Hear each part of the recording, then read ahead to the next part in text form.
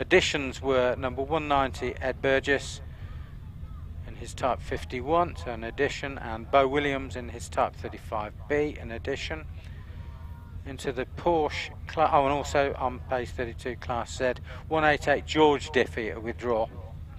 So we've lost a few cars, but we've gained a couple as well. Then into the Porsche Club stuff, and page 33 for all of that.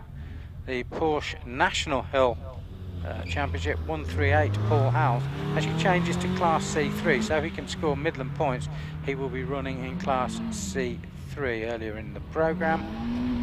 And also then in the Porsche Speed, 141 Chris Wigmore and Kathy Wigmore, 141941, 2 drivers, 1 car. The Porsche Cayman withdrawn. And here endeth the lesson, as they say. Right, we're underway with the first car of the afternoon. It's Richard Blogue, kart number 20. Let's have a look at Richard in our programme. He is not registered for the Midland Championship. That's a Renault Twingo, followed up by somebody who is registered for the Championship, which is David Garnett, number 21.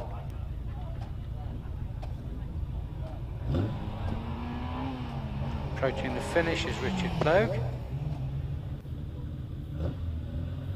He's almost there. He's registered at the time of 58.71. Next along is David Wilson, number 22, so change of car. This is the Peugeot. This is not the Peugeot that they ran before. That one broke terminally sometime last year. Was replaced by the Honda Civic. Now they're back in the car that they understand best. This little Peugeot 205, from about 15-20 years ago. This was the starting car of choice in hill climbing.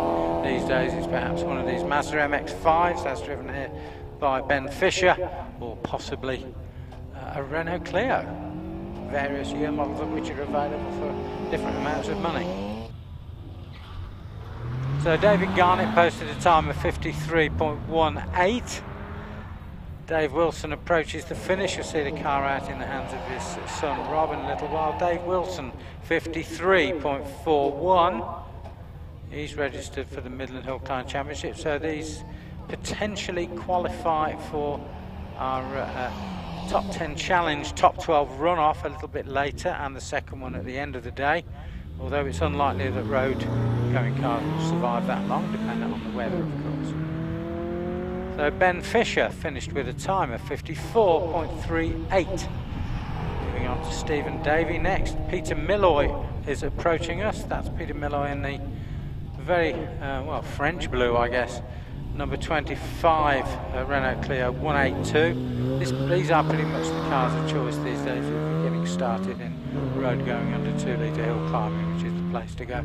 You can pay as much for your race suit, helmet, boots, gloves, and all the other safety equipment, belts and so on, as you can for the rest of the car.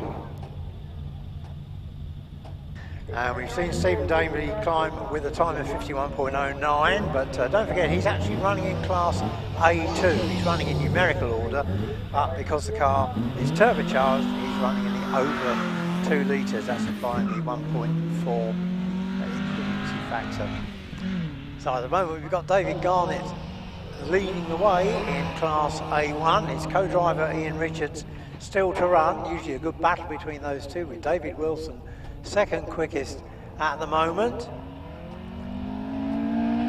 And Pete Malloy is over the finish as well with Renault Clio in 54.83. So he moves into 4th place in the class. But at the moment it's Garnett from Wilson. Terry Cox in the Austin Mini Ritz is over the line as well, 58.74 for Terry Cox. And on the hill now, Phil Stader about to cross the line with that unusual car for hill climbing, the Hillman Minx, which you might be able to tell us a bit about this car, Eddie. I don't really know too much about that, but I know about the prototypes, the original Arrow prototypes, of which there were 2 rear-engined and 1 front-engine. They all ended up in the legendary tunnel, as they called it, at Longbridge of all places. Heaven knows why the BL predecessors chose to buy them, but they did. We've just seen David Warner. He should be near the finish. He's always competitive. First season out in this Clio for him. It replaces an earlier, very successful car. Well, time for the Minx of Phil Stader, 55.84, and Dave Warner, in fact, is over the line with the 53.35. Puts him right up into second place, but it's David Garnett that still leads the class with the Clio. Yeah, David's sometime photographer here at Prescott as well, of course. Number 33 on the hill now is Bob Penrose. Bob Penrose, known to us from the past as a single-seater driver and class sponsor with a Scania dealership in Cardiff, of course. Silurian Scania. We've also had Tony Adams, who is second overall in the Leaders' Championship, and he scored a time of 50.74 in the Midland Championship. 50.74 to lead the class. Here's a former Midland winner on the hill. That's number 37, Roy Stanley, in the Mitsubishi Evo. And a former record holder as well in this class at Prescott. We've still got some double-driven cars to come in A1, but at the moment it's Tony Adams from David Garnett and Dave Warner. But Bob Penrose returning to hill climbing, in fact at Chelsea Walsh a couple of weeks ago. Fiona Rogers absolutely laying a trail of tyre smoke out of Pardon. And Roy Stanley's time with the BMW Mini Cooper S, 46.57, which, sorry, that's Roy Stanley's time, 46.57. Here's the massively experienced Dave Parr on the hill in his Ford Sierra Cosworth. He's been competing since the late 1960s. Bob Penrose time actually 58.05. He's ran all sorts of things. Dave Parr, Ford Anglia he started out in. Number 40 now, John Maycock. Mazda MX-5. Fiona Rogers at the top in 51.18. And no sign of Andrew Cottrell, and Dave Parr with the evergreen Sierra Cosworth stops the clocks on 51.32. Here's Tom Twemlow. One of the few people I've ever met who's driven Durris hill climb up in Scotland when he was quite a bit younger than he is now. And Durris is sort of Aberdeenshire somewhere. It's the road to a TV transmitter mast, and it's not really usable anymore, sadly. So it's Roy Stanley in the lead of the class with 46.57, but John Maycock had just crossed the line and gone right up into second place with the Mazda MX-5 on a 49.69. Tom Mogirossi now, number 720. This is the dual-driven Twingo. We saw Richard Plogue driving earlier. So that's back briefly to Class A1 to see the remaining double drivers. Thomas Twemlow, meanwhile, 50.62 puts him up into third place in the class, led by Roy Stanley from John Maycock. Here's Rob Wilson. Always goes well, Rob. Regular class winner. The car we saw his dad driving right at the beginning of runs. But this is a new car to them. Recently acquired. This is an earlier sort of metallic blue Peugeot 205 that bought the farm, as they say, at another venue. So briefly back to Class A1 and Tom Mogirossi, 60.90 in the Renault Twingo. And we've got Rob Wilson sharing the car with his father David, who we saw earlier on, driving that Peugeot 205 GTI. He's over the line, 53.57. We saw John Davis go past us, the black Caterham HPC with Vauxhall engine. Tim Higgins now, Tim the taxi from Oswald Street, proprietor of a local taxi firm up there. The only person ever called him Timothy is his mother, so we know him as Tim. And former Mallock driver. Very small steering wheel on this car, bright orange gloves. You can't miss him working away at the wheel, Tim Higgins. John Davis time with the Caterham Vauxhall, 50.80. And the time for Tim Higgins is coming up now. He's just about to cross the line. He's followed by Peter Lethbridge, final runner in this class. Tim Dodwell, I think, a non-starter in the VW Sirocco. But Tim Higgins, 50.26, takes the class lead.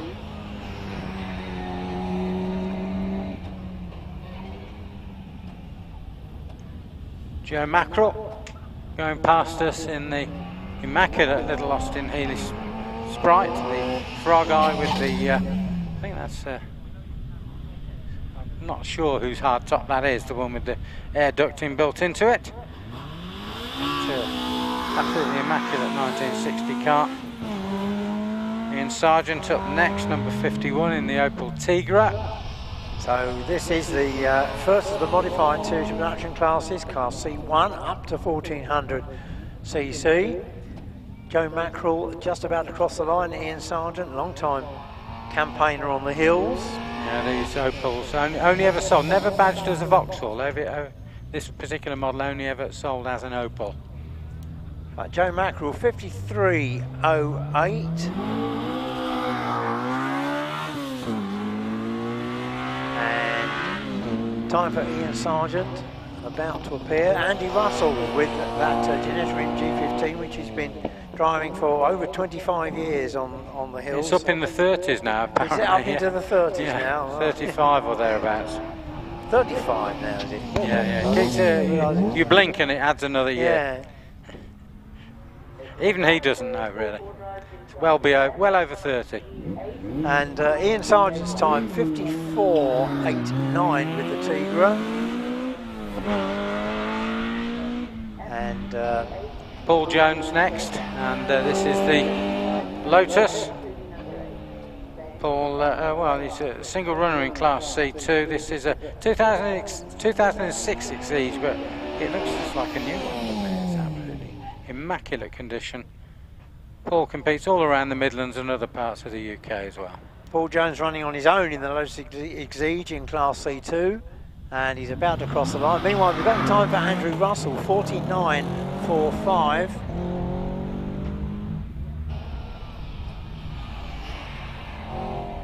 Now we move on to kart number 59. This is Andy Fraser, so we moved on to Class C3. These are the over 2 litre, the unlimited, if you like, modified series production cars. This Aston Martin Vantage, built for a circuit series and shared with co-owner Tim Painter, who you'll see in a little while. Then Jeff Lancaster. Jeff will be with us any moment now. Here's Jeff now in the Clio, and it's a 172 Cup. The reason it fits into this category is because it is a turbocharged car, so a 2 litre engine, multiply that by 1.4 and you get the representative capacity. So it drives it over 2 litres, and yeah, Jeff out of pardon, I'm heading right through the halfway now as we look out for Nigel Elliott in the thoroughly daft Triumph TR7 V8, because it's got all that torque, all that power, and it's turbocharged as well. So very short wheelbase car. It's almost the track is almost as wide as the wheelbase. So they change direction very quickly and sometimes unpredictably, shall we say. So first of the runners in Class C3, Andy Fraser with the big V8 Aston Martin Vantage, 48.29, and Jeff Lancaster in the Clio Cup, 66.90. So we wait with Nigel Elliott to cross the line now. So that's 12 qualifiers. 78. So they're beginning to fall off the back of the queue of cars wanting to qualify. Here's 5 times Midland Hillclimb champion Mike Turpin in the Vauxhall VX220, all but built by Lotus, of course, for Vauxhall, with a Vauxhall engine in and Vauxhall styling, but the core of the car is and Exige.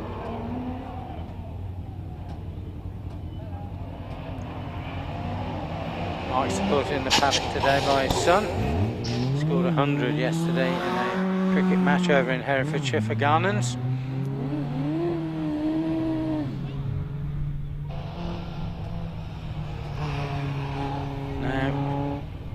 Manton, secretary of the Hagley and District Light Car Club these days, of course. Graham in the Little Fisher Fury. Recently elected to become secretary. Martin Silcox has moved on to become chairman of that club. Nigel Elliott, meanwhile, 49.07. And 5 times Midland Hillclimb champion Mike Turpin, 46.30. Does that lead the class? No, because that changed. Paul Howells, who's currently 4th overall in the Midland Championship, has just climbed in the Porsche 911 RSR in 44.69 to lead the class at this stage. Still got to see Tim Painter. And here's Joy Hoyle in the Westfield SEI with supercharged Suzuki, and that's Class D along with Graham Manton. So we've got a very hotly contested class coming up now, Class D. And Ash Mason likely to be the one who stars, who will be dual driving that Westfield with Joy Hoyle. Joy's having a year of guesting with Ash in this car, who recently retired from Bentley Motor Cars, the man who looked after their archive and historic cars, and he's still going to be doing that going forward. Jerry Neary, our retired dental surgeon from over in Leicestershire. Here's Jerry in the little Caterham Honda that used to belong to the Kenrick father and son team. So this car took 2 Midland Championship wins in the hands of previous owner Robert Kenrick. So at the moment then, in the modified specialist production class, Class D, that's Joy Hoyle leads with the 43.47. John Bradshaw is second currently on 44.41.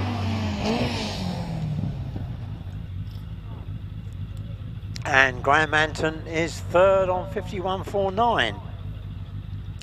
Time for Jerry Neary in the Caterham Honda. That puts him conveniently 4th, 52.19. Next, Ray Law in his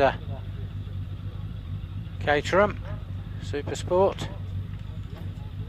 Where's he gone? I've lost him. Oh, he's through the finish, that's why. 46.49 for Ray Law. Our Oxford Don. So we're still looking out for the Aston Martin Vantage of Tim Painter, the only car left to run in Class C3. Simon Jenks now on the hill, always competitive in that Class D. He's going to be there or thereabouts, regularly is, and it's a bit of a case of ping pong often between him and Ash Mason in this class, with a couple of the others throwing their hat into the ring as and when they can. Well, Ash Mason wasn't here yesterday, but Simon Jenks was, and he won the class, coming back after a problematic first run. Here's Steve Garnett, he's another front runner in this Class D. Westfield SEI, that one with a Vauxhall XE engine under the bonnet. So Class D at the moment led by Joy Hoyle in Ash Mason's Westfield Suzuki, but no longer, because Simon Jenks clocks the 43.22 to dive into the lead. Yeah, always one of the most competitive classes, not massive entry list in it, but always highly competitive, and it's not over till the last runner usually. And Steve Garner 43.62 as we dive back to Class C1, 1400 modified series production cars, and Pat Cooper sharing the Healy Sprite with Joe Mackerel stops the he's about to stop the clocks in fact, and he's followed by Richard Fry. So we're diving forward again. Richard Fry running as the first car in Class F for Sports Lever and Hillclimb Super Sports cars. Don't see enough of these Hillclimb Super Sports cars these days, do we, Jerry? No, this was a very successful one in the past. It was once very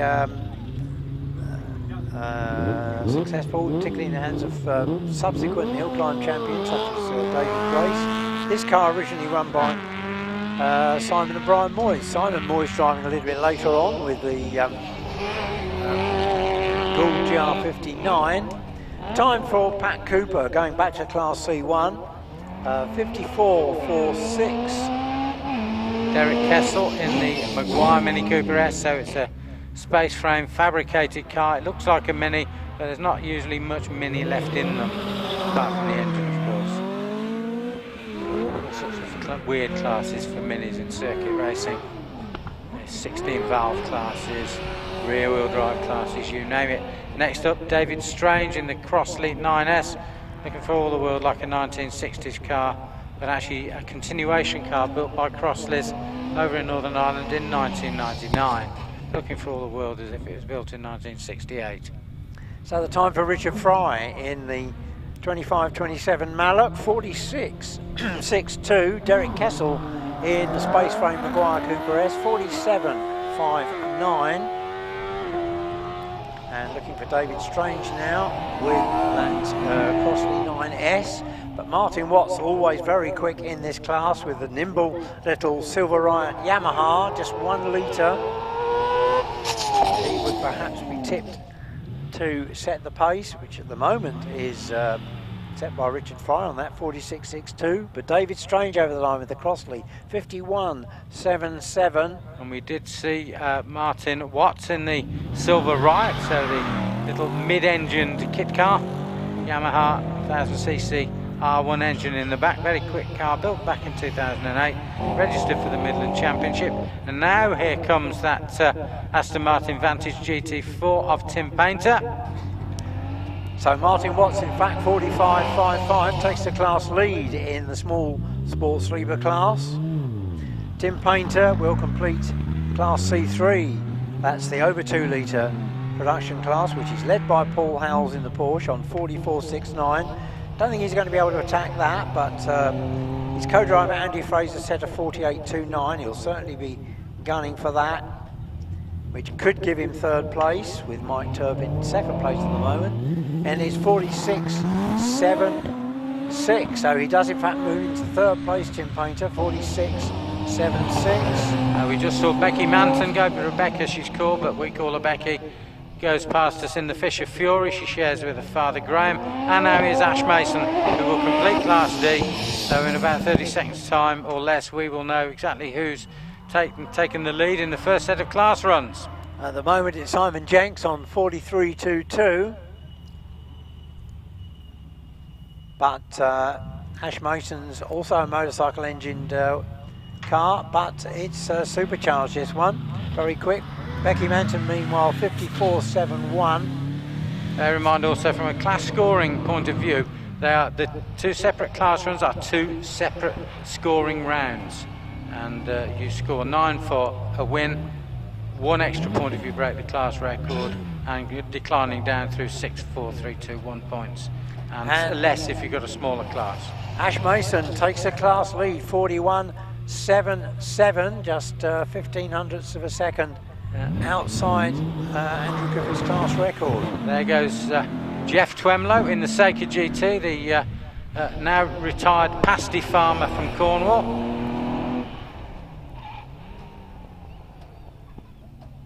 He told me to say that, by the way. He told me to say that. Yeah, they grow them under plastic these days, so they come out of the ground all ready to serve, apparently.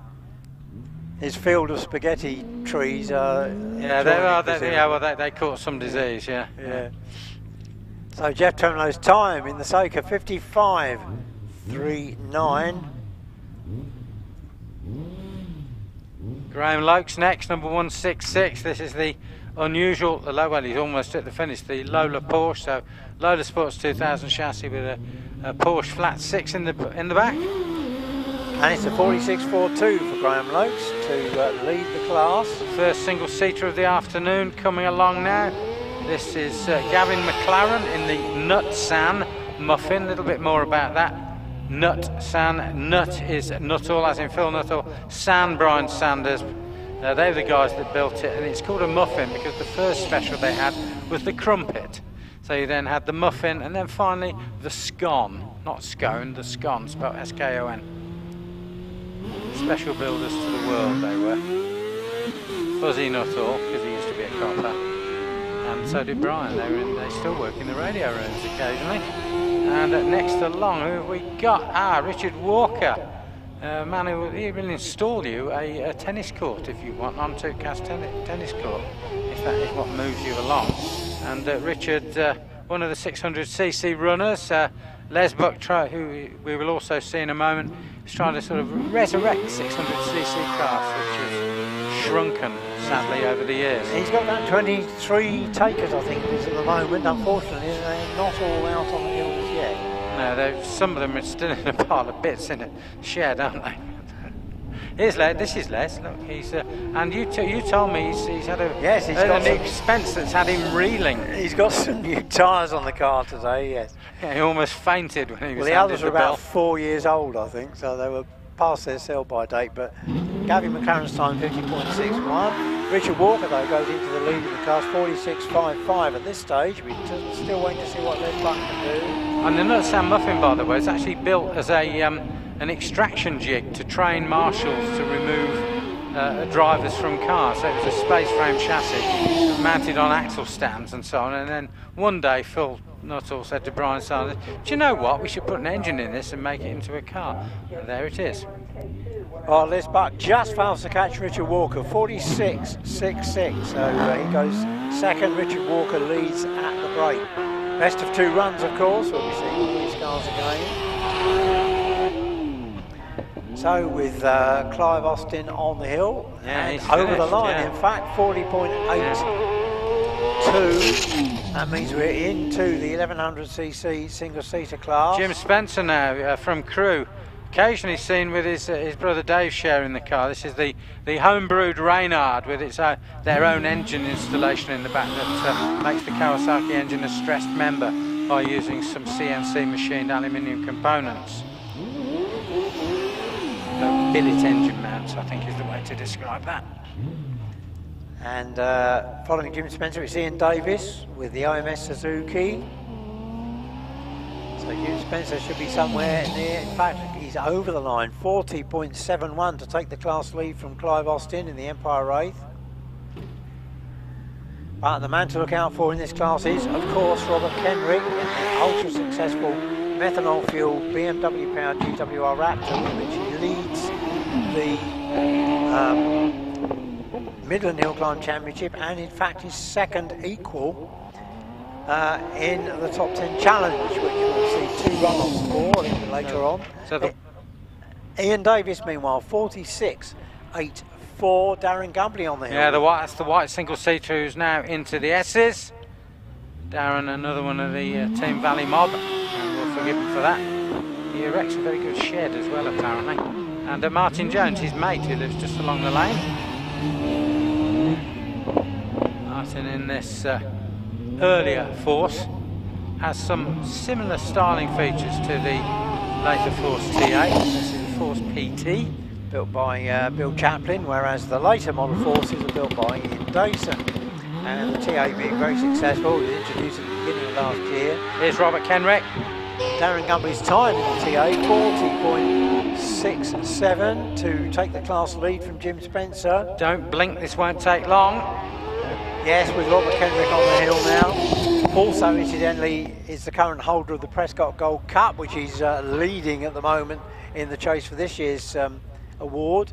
But Martin Jones over the line, 41.57, goes into fourth place with that time. And we're looking for sub-40s now for Robert Kenrick. Possibly the first sub-40, official sub-40 of the day. He was sub-40 in practice, and it's 37.50 for Kenrick. So that's currently fastest time of the day, 37.50. He's going to have more of those Matthew Humphries design watches than anybody in existence, isn't it, this way? He probably has. Oh, and a bit wide and into the dirt for Ben Mallock. As he got out now, he's beached the car, so red flags, and we have to stop for a few moments while he is extracted. So Ben Mallock, his name is Mallock, and the car is a Mallock, but he's not a close relative of, he is a distant, but not a close relative of the Mallock car building family. So I'd made the unsafe assumption that he was a cousin of Ray Mallock, but apparently he's not. So the class that Ben Mallock is running in is led by Martin Watts, 45.55 in the Silver Riot from Richard Fry, and in third place at the moment is Derek Kessell.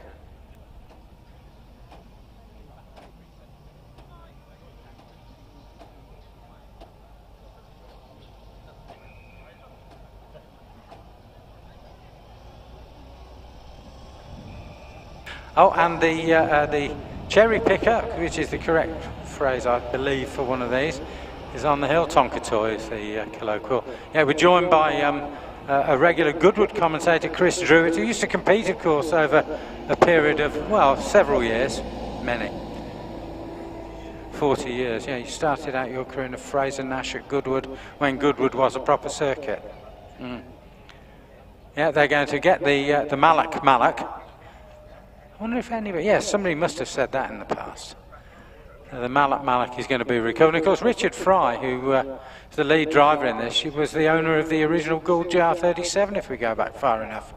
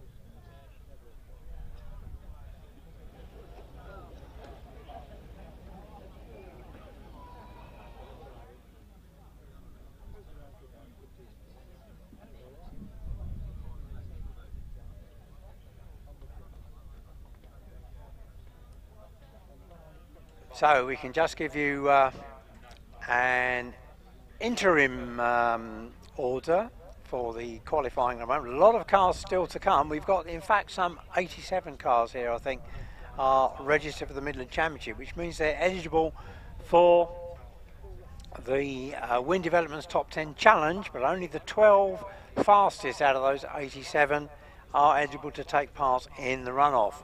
And we'll see two of those runoffs, one after each set of class runs. But currently fastest overall and top qualifier, with a lot of quick cars still to come, it's Robert Kenrick on the 37.50, well clear of the field in the Raptor BMW. Darren Gumbley is next quickest on 40.67, and it's Jim Spencer on 40.71. That's the top three. Then we've got Clive Austin, Martin Jones, Ash Mason, and we've obviously got well over 12 people have set times so far, but 12th qualifier at this stage is Mike Turpin on 46.30. But I think we're going to be looking like for something in the 40-41 second bracket to finally make the cut. But a lot of runners still to come. But Robert Kendrick currently fastest on 37.50. But other people we would certainly expect to get in are Sean Gould with that brand new for this season Gould Judd with the Judd KV, the Judd DB4 engine in, with which the GR59J, with which he won outright at Doon Hillclimb, the British Championship event last weekend, and also won both runoffs.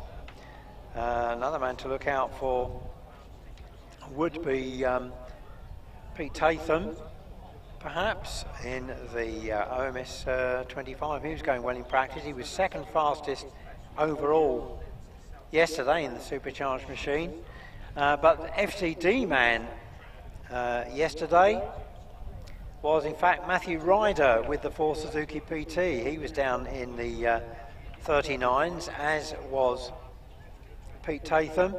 Matthew Ryder, FTD yesterday, he would certainly be a good bet to make the cut for the British run-off. In fact, the Midland Championship run-off. In fact, he's currently 5th equal in the top 10 Challenge Series with Zach Zammit, the former Maltese hill climb champion. Both of those here today running in the 1600cc class. So Ben Mallock just coasting back down to the paddock. Former owner of this car, Simon Moyes, is another man likely to make the cut if his Gould Suzuki, the supercharged GR59, is running okay today.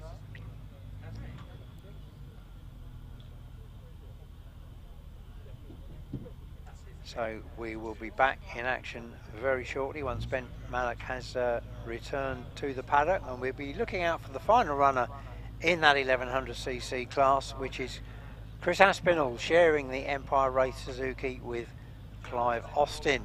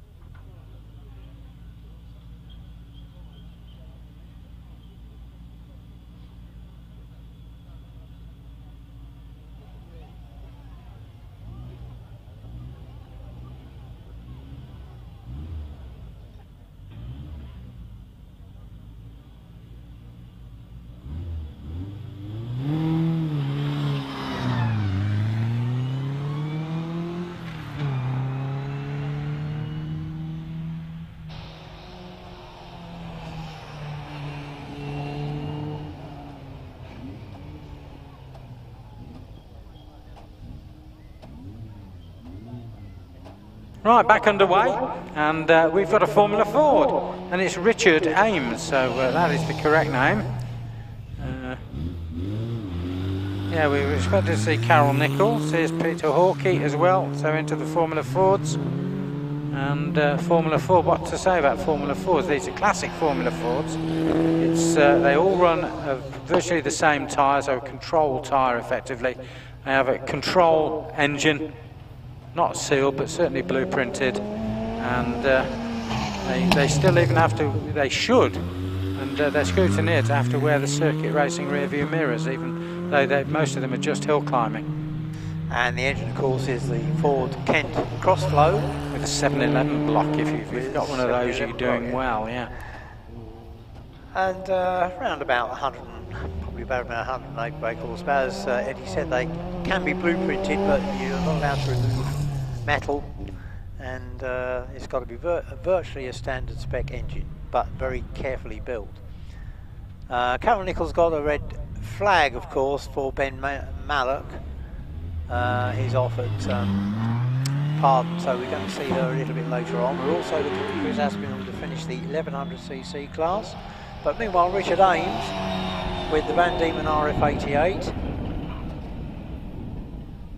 Former British sprinter of note, 57.30 for him in the Formula 4 class. And Peter Hawkey in the Reynard 89 Formula 4, that's 51.36, but leading the way so far in the class on a 50.25 is Richard Weaver. Here comes Steve Aspinall with Steve Day on the hill with the Swift SC92.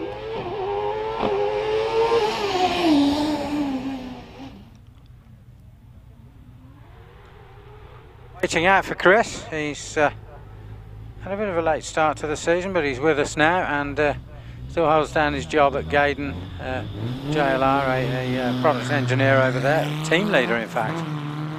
So he's chasing Robert Kendrick's 37.50. I don't think he's quite going to catch him, but he could go second ahead of the 40.67 of Darren Gumbley. And he does, it's another 39.06 for Chris Aspinall. That puts him second fastest qualifier at this stage, as well as second in the class. That's the 1100cc single-seater class. So Steve Day's time with the ex-Simon Macbeth Formula Ford Swift is 49.24. Charlie Reilly has already gone past us. Here's Paul Morecambe, in the oldest car in class, but quite possibly the quickest. We saw Charlie Reilly, who is the winner in the smaller version of this class yesterday. And in fact, Charlie slips ahead of Steve Day by 0.03 of a second to snatch the lead. Paul Morecambe may have something to say about that. May well. And he will be pushing hard as ever. Final runner Carole Nicholls leads the line with the night. Carole, of course, daughter of the late Ken Nicholls, who produced a wide variety of night race cars. She's in fact documenting their history at the moment. So Paul Morecambe's time, 49.34. So that's a pretty close class at the moment. It's led on 49.21 by Charlie Reilly. So just 0.03 behind is Steve Day, 49.24, and in third place, a 1/10 of a second behind is Carole Nicholls is. I'll give you a time. It's 50 point. Coming up now. In fact, Paul Morecambe, 49.34. That was the time we were looking for. So just a 1/10 of a second behind Steve Day in third place. And here comes Rob Anscombe. So we're into our slightly more modern single-seaters, possibly more nimble, aero package equipped cars. So Rob Anscombe is an addition, number 101. He's an addition to Class J2, 1600cc racing cars.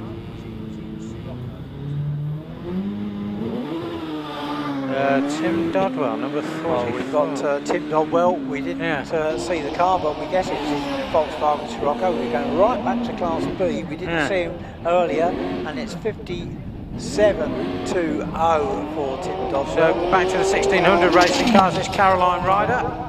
You'll see the car out in the hands of her son in a few minutes' time, and who took best time of the day yesterday. That would be, it might be a different, that's Matt Ryder. It might be a bit different today.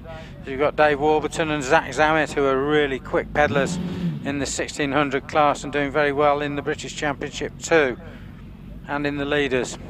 Rob Anscombe then, 45.55 in the 1600cc class, which is exactly the same as Martin Watt's 12th qualifying time at the moment, but we suspect they're going to drop off the end very shortly. Is one of the senior racers in hill climbing, Allan Warburton, the man who accompanied, he's co-driven with any number of champions. David Grace, who won 5 British titles, Martin Groves, who won 4 British titles, Paul Hames, who has won 2 leaders titles. So he shared with all of those, and now he's got his son going quicker than he is these days. So the son now going quicker than the father, and looking to emulate all of those previous shared drivers who did so well. Caroline Ryder finished in a 40.53. Rob Anscombe 45.55. Allan Warburton approaching the finish now. We're on to 104. Steve Morgan. So Caroline Ryder goes third quickest at the moment, and Allan Warburton 40.36. Steve Morgan onto the grass, half a spin, gets on the throttle too fast and does a 180. So that was and watched by a couple of expert hill climbers down there in Chris Druitt and Sandra Tomlin. I'm sure they could give him advice. So no leaders, no Midland points for Steve Morgan then on this round, the first of 2 sets of class runs. He did manage to avoid beaching it in the kitty litter, of course, which is always a bonus. But of course he won't qualify for the opening runoff. No, he's going to be annoyed there. That was he was in too quick on the throttle coming out of Victorious, and when he recovered, he was again far too quick back on the gas with the rear wheels on the grass, spun him round and 180, and there you are. Well, afternoon over. He had high hopes. Well, first run over. He had high hopes because he was second in class yesterday. He's going to have he'll have a chance later on anyway. Oh yes, certainly will. Yeah, he's going to continue on his way towards the top. They probably will post a time, but he's had assistance anyway, so that usually means it's a void run.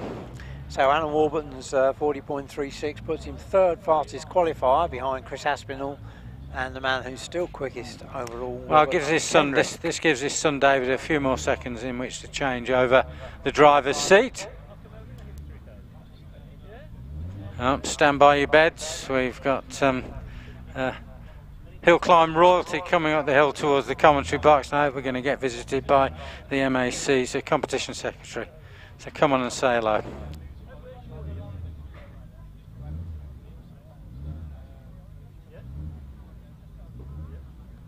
And of course we're going out to the world on a live feed.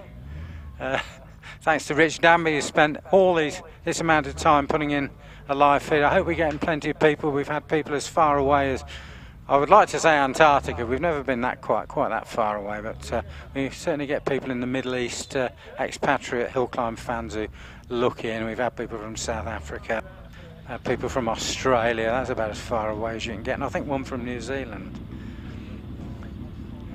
So yeah, this is the inside of a commentary box.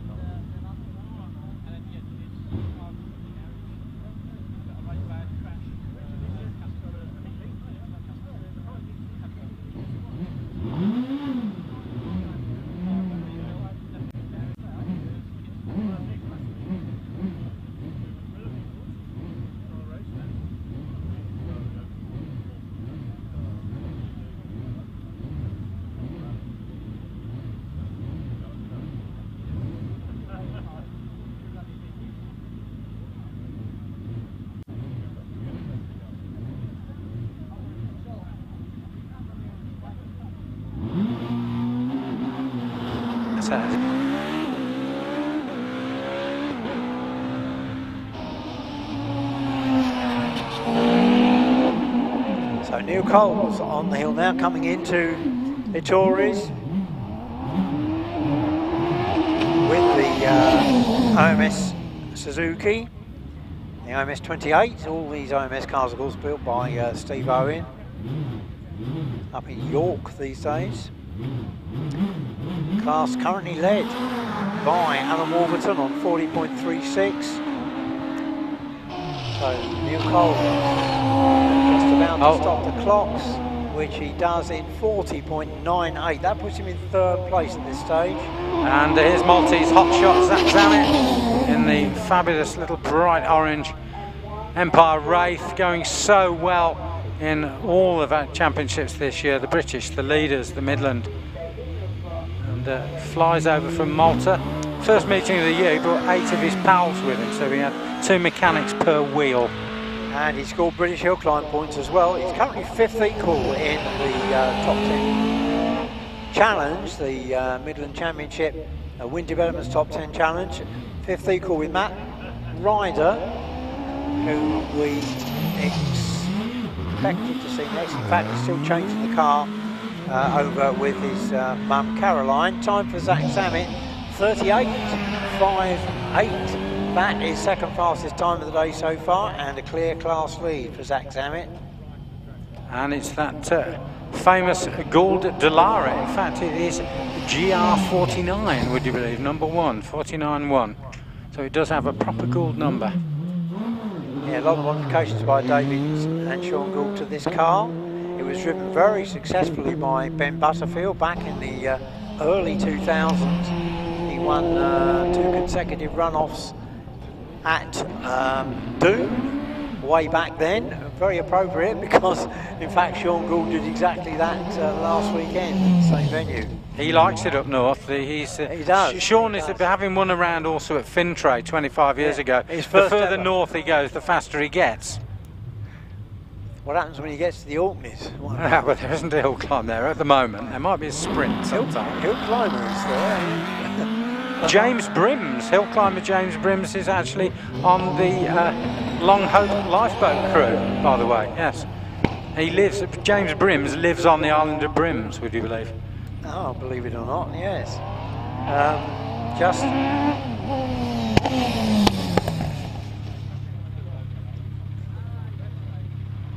moving on, Richard George with the splendid 2-litre Chevron FPC. He stops the clocks on 47.84. He's running in the handicap class for horse racing cars. So 47.84 for Richard George. George Bleasdale now in one of the original Pilbeam MP88, still with the QED Rover KV6 in the back. And we've got Nicola Dearden, so the first car running in the normally aspirated 2-litre class. She stops the clocks on 48.67. And also Ian Wilson with the Formula Renault in that class, 50.45. And it's Bill Morris, the evergreen Bill Morris, in the Pilbeam Millington, the MP88, also from the 2-litre class, 45.69. And George Bleasdale with the Rover KV6 powered Pilbeam, 44.44. None of those times quick enough to qualify. The cut at the moment is Simon Jenks, 43.22 for the runoff. Lee Griffiths on the hill now in the OMS 25 Suzuki. He could be a possible candidate for the Wind Developments runoff. Robert Kenrick leads the way still, 37.50. Time to beat to get in at this stage is Simon Jenks' 43.22. But we rather suspect you're going to be needing 40s to make the cut at least. Lee Griffiths' time, 40.88. So that puts him 9th fastest qualifier at the moment.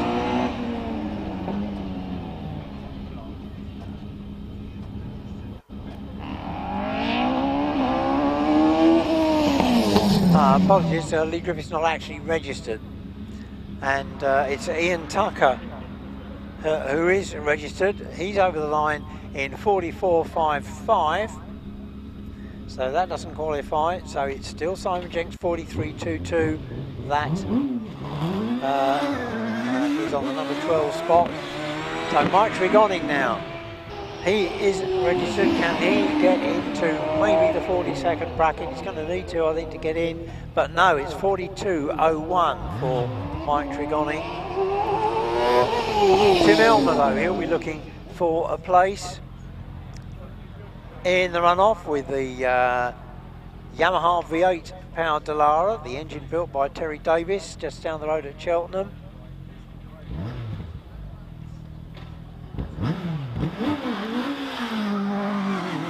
And it's the clock ticks on to 40.92 for Tim Elmer. So that's 9th fastest qualifier at the moment. So the cut now, Ash Mason's 41.77. Yeah, here's Josh Moss. The ex-George Emerson Dallara was blue, painted bright orange these days. Josh getting to grips with this car. He's been in it for this season and a little bit late during last season, I believe. So can he make the cut with this ex-Piers Thin car? And it's 41.07 for Josh Moss. Well, it does get in, but it's not going to last because that's 11th fastest qualifying slot. So we should, I think we're going back now to Class J2, the 1600cc single-seaters. A couple of cars we've not seen, two very quick ones too, Matt Ryder and Dave Warburton. It's Matthew Ryder on the hill now. He will be chasing that lead time of Robert Kendrick, 37.50. He did a 39.18 to set FTD at yesterday's meeting. Not all the Midland Championship contenders were here that yesterday, of course. It was the Porsche day. Very successful too. And we'll be seeing most of those Porsches in action a little bit later on. So Matthew Ryder, 38.49, just gets in ahead of Zach Zammit, who set a 38.58. So 38.49 to Matt Ryder, but that does lead the class, of course, from Zammit. But with Dave Warburton on the hill now, this could also be a challenge for a top place. Time to beat in the classes then. Matt Ryder's 38.49, second fastest qualifier, so can Dave Warburton do it? He was at Doon last weekend too, scored 2 9th places in the British Championship runoff in this ex-work school GR59. And it's 38.59 for Dave Warburton, just a 10th slower than Matt Ryder and 100th slower than Zach Zammit. So it's close for 3rd and 4th place in the cup for the runoff at this stage. 38.59 for David Warburton. So that means that the class led by Matt Ryder from Zammit from Warburton. As we move into the 4th induction 1600 class, and Pete Tatham, the man who finished a very close second FTD here yesterday, he'll also be looking to go sub 40. In fact, the first 5 qualifiers are now sub 40. So it's certainly going to be a 40-second run that is going to be required to qualify, and it's a 38 from Pete Tatham, 38.95, which is 5th fastest qualifying place.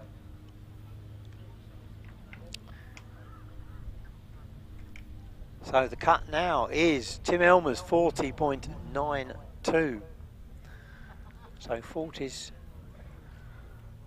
certainly required. Possibly even 39s, because the top 6 now are in the 39s. Just 12 get in and only 10 score in the runoff itself.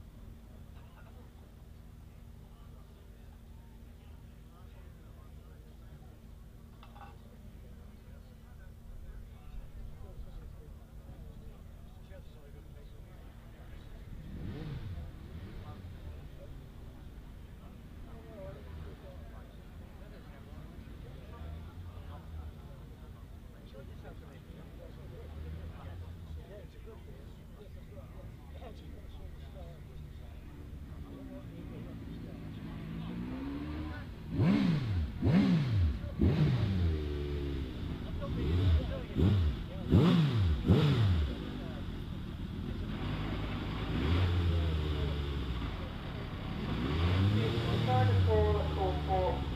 from the Porsche Hillclimb, the Porsche Speed, and the Porsche Interpretation classes. Car on Kessell, get your car. Drivers to your car, please, on 127 to 161. Please stay in your slots and await marshal's instructions. Drivers to your cars in the Porsche Hillclimb, Porsche Speed and Interpretation class. Drivers to your car, stay in your slots and await marshal's instructions.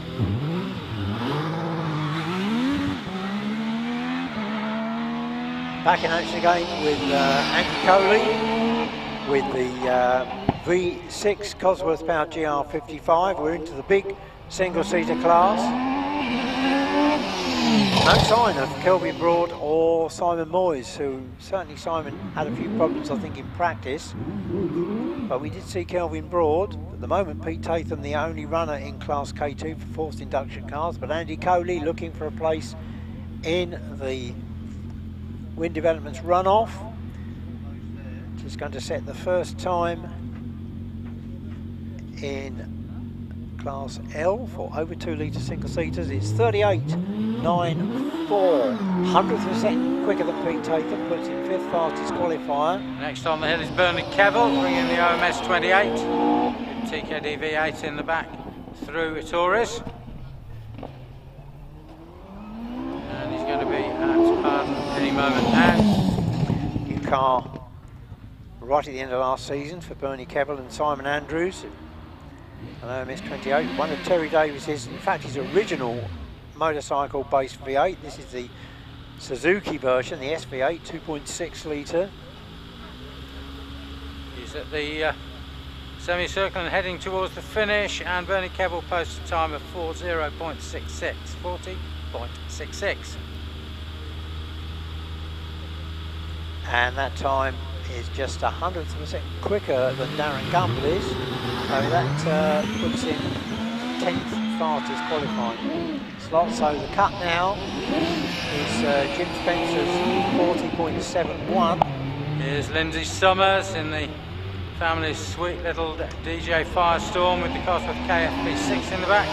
It's Mum's turn in the car today, this weekend. And this is the car that currently sits second in her son Alex's hands in the British Championship. And Lindsay now, of course, she's the competition secretary of the Hackney and District Light Car Club, who run Lowton Park Hillclimb too.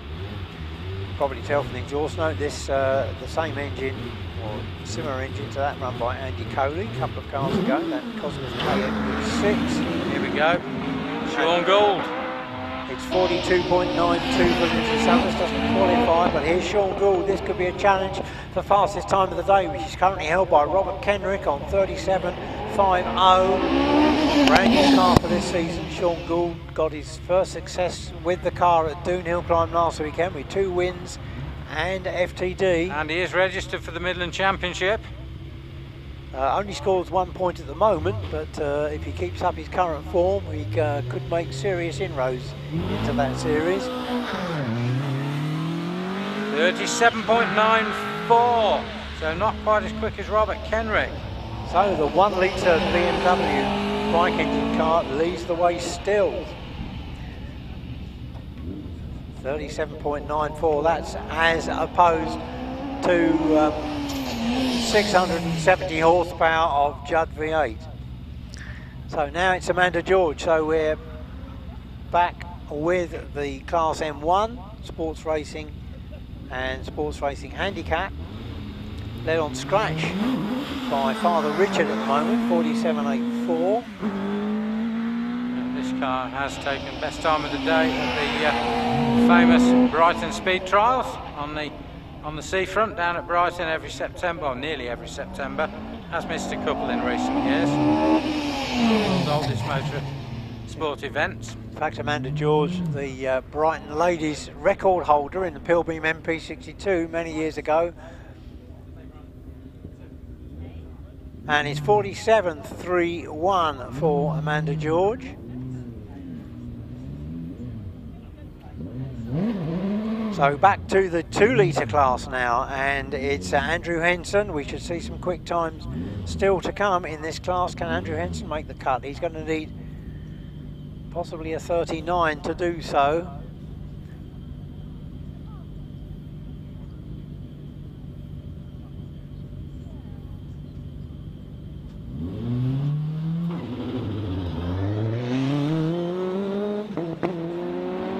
Andrew Henson leading the class with that run. It's 40.65.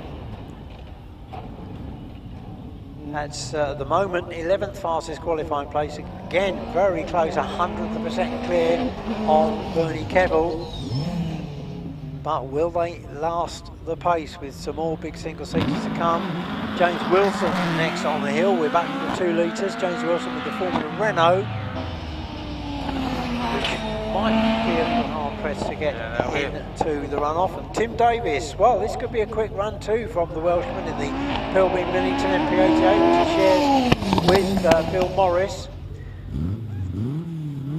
But it looks as though 40s are going to be required. Immediately it's Briony Kevill's 40.66, which leads the way. James Wilson 46.92. But looking for the time from Tim Davis. Phil Fisher's Mallock now.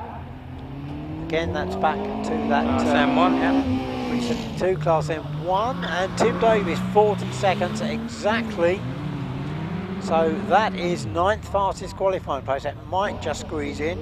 40 seconds dead for Tim Davis, which means the class is led by him from Andrew Henson and Lee Griffiths in 3rd place. And now here's Jeremy Rivers Fletcher in the Triumph Special. Lots of Coventry built Triumph components in the back. The back end kicks out going around Baden. He manages to control it. Next along, Briony Serrell, number 176. So we are in this short class of 2 in the M2 racing cars manufactured up to 1971. Target time of 42.25 in this class. So Phil Fisher finished in a 48.36 in the Mallock. Next along is Stuart Ridge. Well, he's in Class N, and he actually is quite capable of getting in a runoff in this car on a good day. And did do at the Midland Championship round at Charles at the beginning of their season. And it's quite recently that Class N can actually get into a runoff, and classes anything before Class F as well. Normally it was F onwards only that could qualify for a runoff.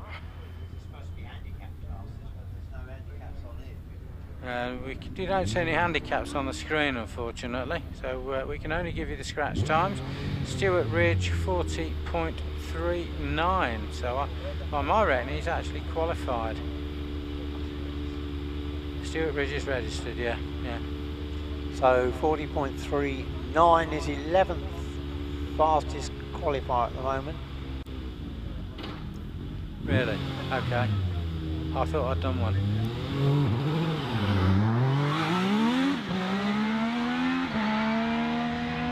So back with the big single seaters, and Mark Coley is next on the hill.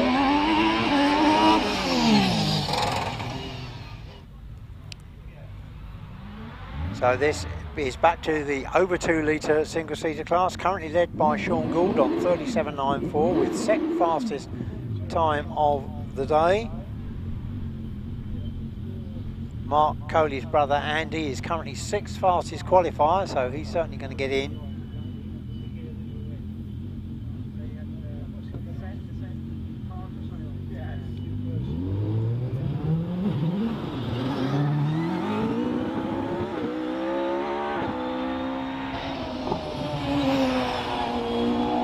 We haven't seen Richard Brown yet, unfortunately. Now another potential qualifier, Simon Andrews, number 964. So the time for Mark Coley, 38.80 for Coley, 38.80. That qualifies him 6th at the moment.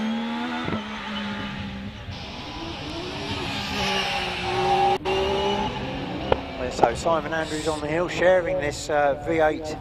So Stuart Ridge Kevill is the last qualifier. Right now on a 40.39. So he may have been in the top 12 for about 2 minutes, the way things are looking. With Andy Coley posting that time. Simon Andrews 40.31. That just creeps in 11th place at the moment. And we've got Richard Summers on the hill now with the DJ Firehall V6. So another registered competitor. And the first of our Porsches is on the hill now. That's David Hilton, a shared cart.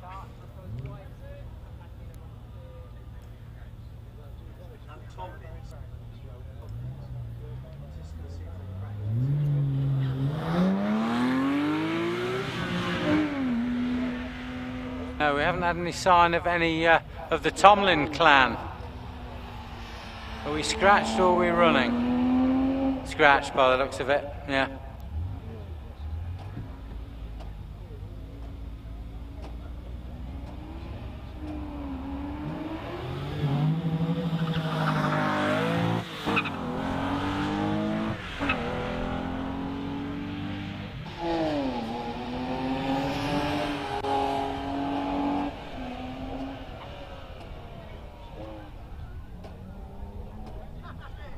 So we've got that time of 40.27 for Richard Summers, which means that he just makes the cut and out.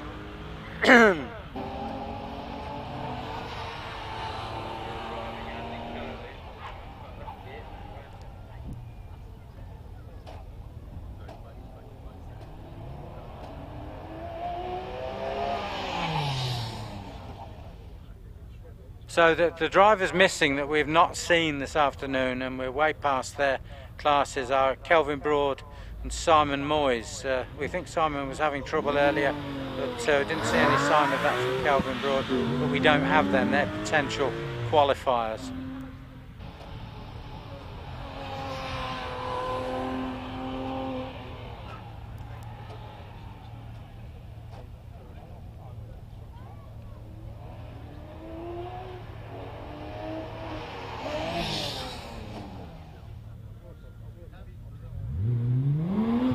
So we've had several times now from the Porsche Club GP National Hill Climb Championship, which is now led by David Hilton, 47.38.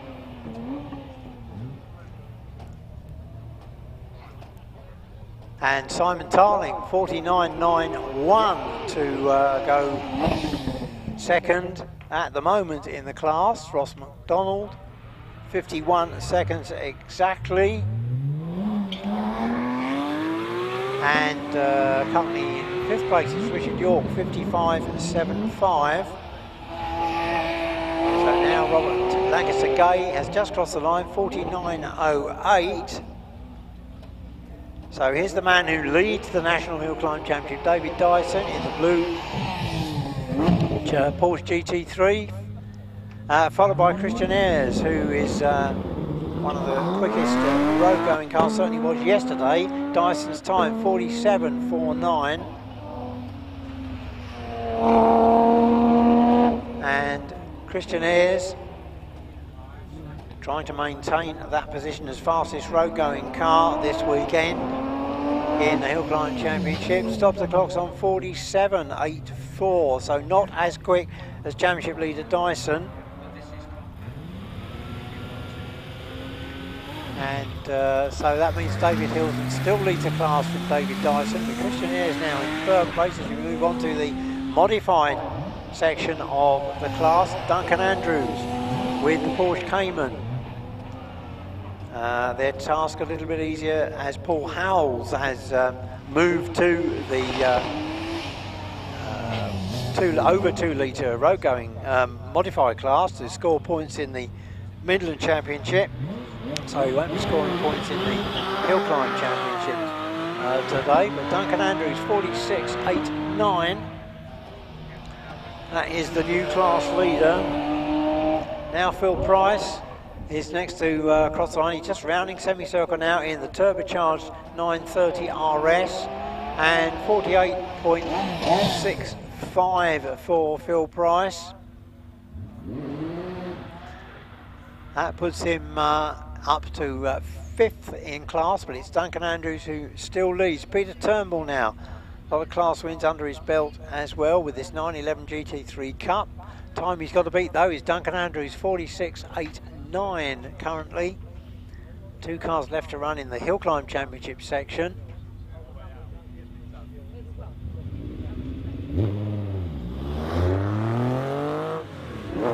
We're going to see Tim Barber a little bit later on because he's sharing the car with David Hilton, the GT3, double driving it, so we'll be seeing him a little later. But Peter Turnbull's time, 46.89, which is exactly the same time as class leader Duncan Andrews. So there is a tie for the lead in the Porsche Club GB National Hill Climb Championship class. Both Duncan Andrews and Peter Turnbull on 46.89 to lead the way from David Hilton on 47.38. And we'll be seeing Hilton's co-driver Tim Barber very shortly. So now we move on to the Porsche Club Speed Championship, different championship to the Hill Climb one. This involves sprints as well as hill climbs. And before we see that, we're going to see Laura Wardle, who's actually running in the Porsche Club Invitation class. Just 2 runners, 1 car, so that's why Laura Wardle's running a bit early with the 911 Carrera, which she shared with Jonathan Williamson for the past 35 years. She stops the clocks on 50.53 in the Invitation class. So now it's back to the Speed Championship class, and Ian Wadsworth in the 911, running in class P3, which is up to 280 brake horsepower. These 4 divisions in this championship, depending on brake horsepower output. And this is the 2nd most powerful of the 4 in class P3, and Ian Wadsworth is there in 50.26. Meanwhile, we've had Tim Barber complete the Hill Climb Championship class with a 48.51. So not in the top 3 with that time.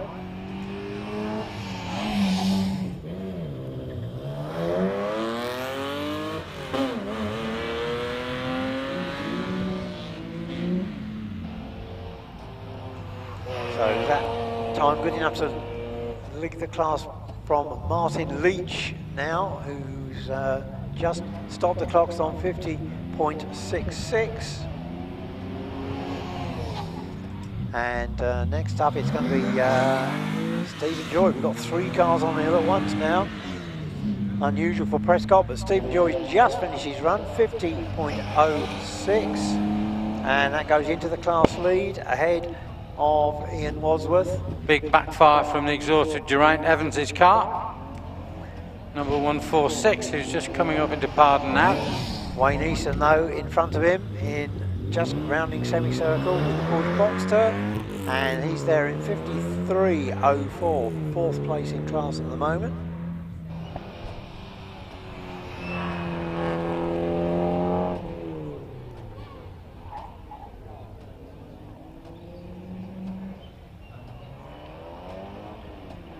So here's Graham Rose now with the 924S. Had a few problems of late. I think he had an off at Lowton, Eddie, and he did investigate the outfield at semicircle yesterday. Yes, yeah, he's developed a little bit of a reputation amongst his classmates of late, so he needs to behave himself. Otherwise it'll be a detention in the corner. I shall not go off at Lowton Park, and so on, to be written on the blackboard. Well, just meanwhile, Wayne Easton set a 53.04, Geraint Evans 52.68 to go 4. And Graham Rose is over the line, 52.01. That's good enough for 4th place. Justin Mather coming into Ayres in the S. And Howard Cressy precedes him in the Porsche Cayman. 56.10 for Cressy.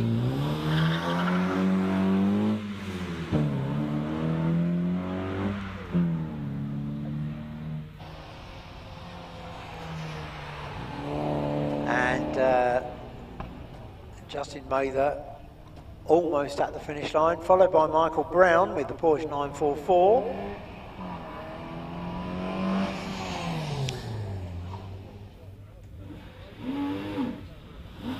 Passing the halfway point now. Justin Mather's time, 48.94, clear class lead. I think this is going to be between Justin Mather and Andy Fagan. Well, we've got a time coming up for Andy Fagan, but not showing a start line time, so don't know if something's gone wrong here. Ah, we've got an elapsed time though. Yeah, he's disappeared, so I think he probably broke the beams and yeah.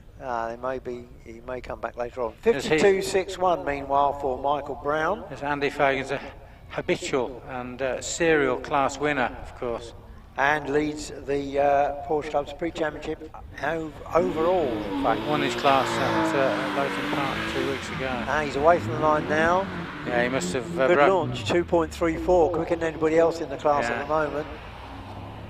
And not as quick through the speed trap as Justin Mather on 69, but it's Mather who leads. So the time that Fagan's chasing is Justin Mather's 48.94. So Fagan's up through the left-hander at Pardon Hill, and he's past the halfway. He's heading into the S's now, up to that final left-hander. Now we can see Carl Upton, number 153, down at the bottom, coming out of Vittoria's right now. Safe line, keeping away from the kitty litter, keeping away from the trap of soft aggregate. And a little bit late on the gas. I think he was in the wrong gear at Pardon. Sounded like it. Peter Taylor is next on the hill in the box to S. But Andy Fagan's over the line, and it's 48.87, so he snatches the lead in the class from Justin Mather.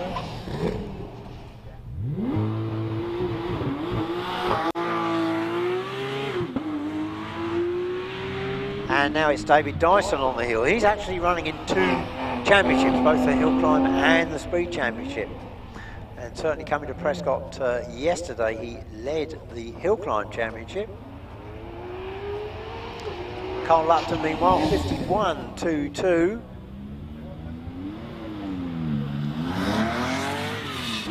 And Peter Taylor, 51.50. Nick Wadsworth next along, has left the start. Post the bridge time through the bridge, so here he is out of Orchard and running into that tight right-hander here at Vittoria's. Keeps out of the kitty litter. Always the best thing to do, heads up towards Pardon. On the brakes, very, very tight line around the inside on that concrete strip. Accelerates hard away past Jackie's Gateway and through the halfway and into the S's. But meanwhile, David Dyson has stolen the march on the rest of the class with a 47.06 is the new class lead for David Dyson. Pushes Andy Fagan down to second and Justin Mather to third. Nick Wadsworth, the final runner in the class. He's not going to beat that time. It's 50.43. Jonathan Williamson on the hill, the Irish-born Cornish Wiltshire, Somerset resident. There's a mixture for you. Moved up to the Taunton area a few years ago. 35 years, as Jerry has said, with Laura Wardle in this car. And Jonathan Williamson, 48.98, which means he takes the win from his co-driver.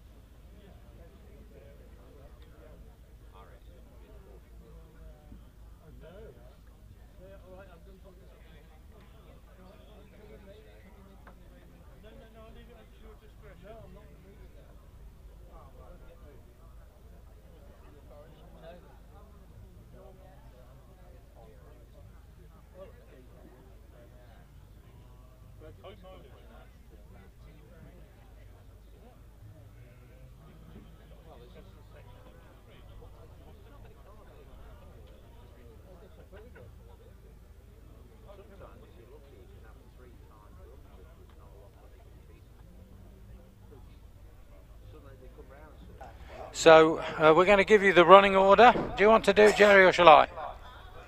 I'll do it if you like, Eddie. Okay, thanks. Over to Jerry then. Well, the running order for round 11 of the Wind Development Top 10 Challenge, according to our calculations and what we have on the computer screen, is as follows. If you'd like to turn to page 35 in your programs, you'll find a grid which you can fill in the runners and riders. But first to run will be 163 Andy Coley, 964 Simon Andrews, 965 Richard Summers, 911 Tim Davies, 786 Chris Aspinall, 121 Pete Tatham, 963 Mark Coley, 903 David Warburton, 106 Zach Zammit, 902 Matthew Ryder, 192 Sean Gould, and finally, last to run, top qualifier, number 8, Robert Kenrick.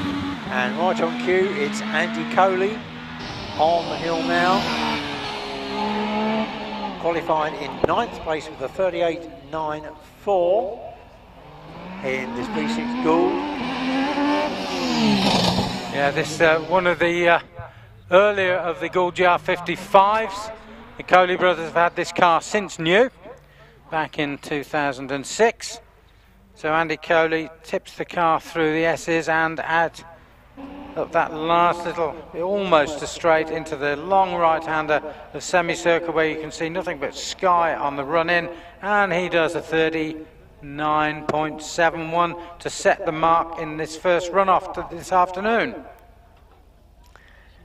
Well, we'll try and give you the speed trap times and perhaps the most important interim time, the split time, to the halfway point, halfway between the between Pardon and S's, and it was 24.82 for Andy Coley, which gives us a good benchmark, but 39.71, first time of the 12. Next up is going to be Simon Andrews, number 964, who qualified in 12th place with the bike engine, or bike-based engine, in the back of the OMS 28, the Terry Davis built engine, Suzuki SV8.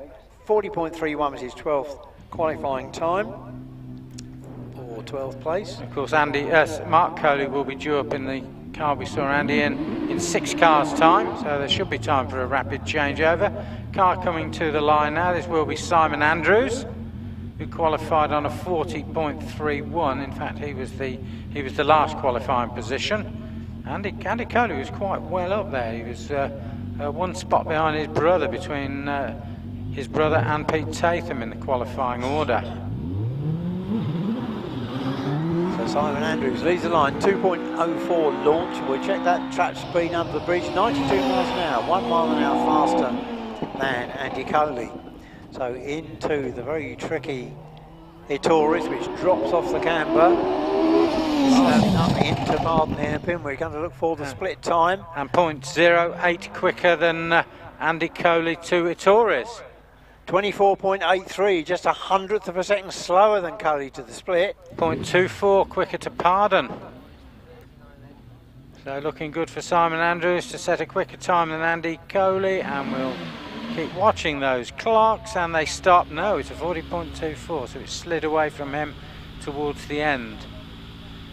So he was slower to midway, so he lost time after midway.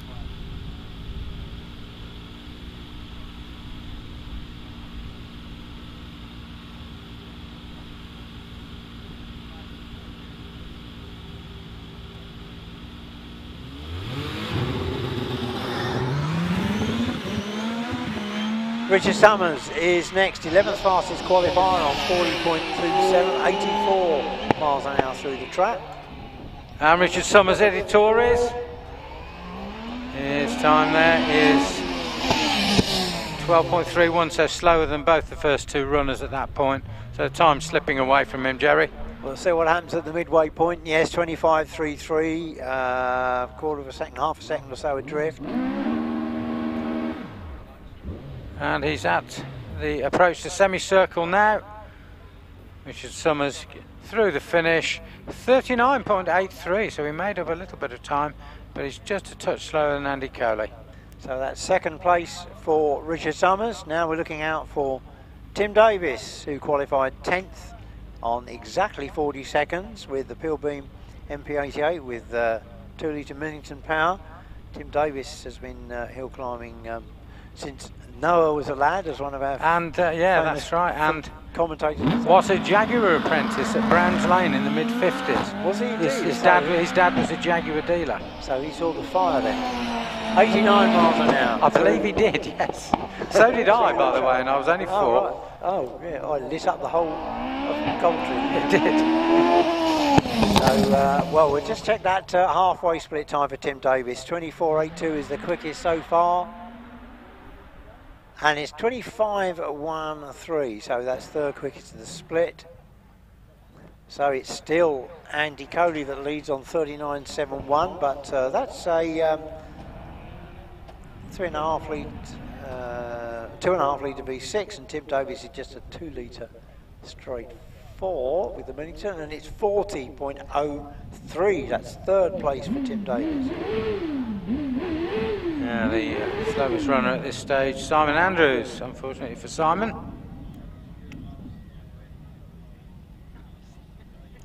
And next up will be Chris Aspinall, or should be Chris Aspinall.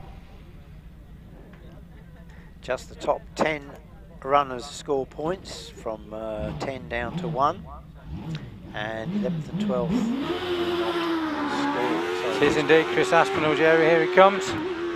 With the Empire race, and it's 88 miles an hour for Chris Aspinall through the speed See track. what he does at Ayres. The median speed is about 12.25, and up it comes 12.41, so slowest at that point, sadly. So he's going to be perhaps a 25 at the midpoint. Yes, 25.35 for Chris Aspinall. So he's on course for something like third. He's into semi. Place. 39.35. Well, how wrong can we be? That, he must have made up a lot of time at the end of the run. That's actually second place now. I think the car's pretty nimble through the S's, isn't it? In fact, it's first place. Apologies. 39.35. Tremendous. Yeah, we don't have any other splits after the midway, do we? I'm sure that he made it all up through the S's, I'm sure. Through the S's, yes, tremendous. Mind you, he's noted for that. You remember his amazing performances in a Jedi. He used to make so good was he that he ended up in the Land Rover in-house magazine, because I made sure he got in there. Oh, right. Here's Pete Tatham now, the man who finished second FTD narrowly yesterday to Matt Ryder, who we'll see in a few moments, and 102 miles an hour. And he slithers off, and his back end is in the kitty litter at Ayres.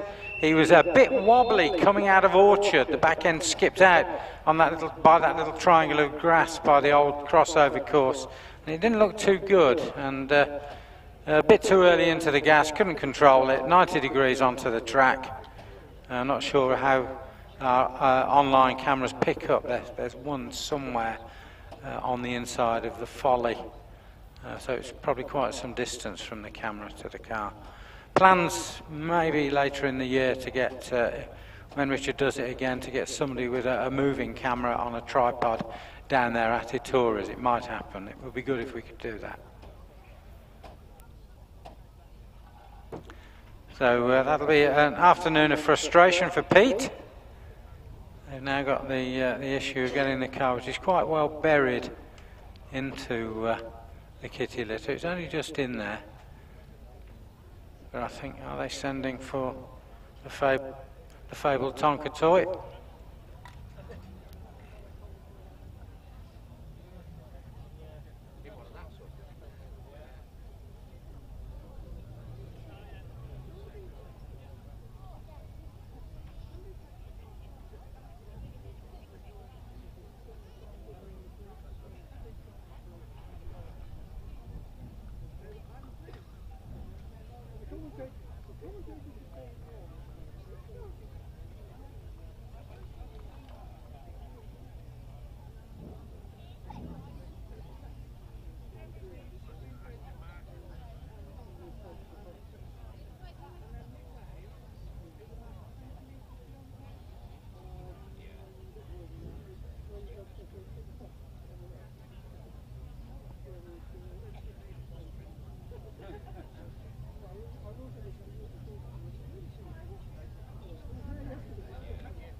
So just waiting for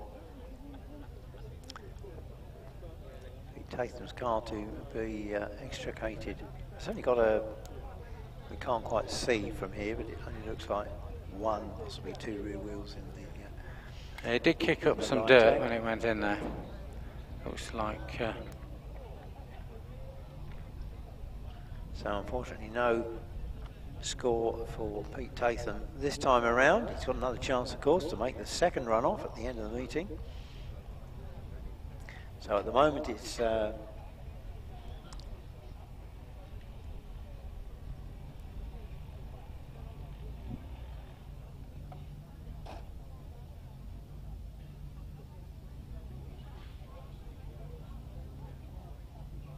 at the moment it's Chris Aspinall who leads the runoff on 39.35, with Andy Coley second, 39.71, and close behind on 39.83 in third place is Richard Summers. Well, if you can't see from other parts of the hill, Pete Tatham is now out of the gravel trap, driving across the grass so that he drops any bits and pieces from the aggregate onto the grass as far down as he can go.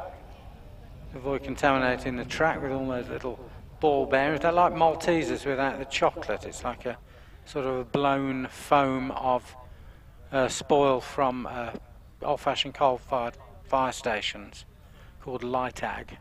That's now full. I don't think anybody's making it anymore. So yeah, he's dropped a few bits and pieces down, but it is very light stuff and it does blow away quite easily.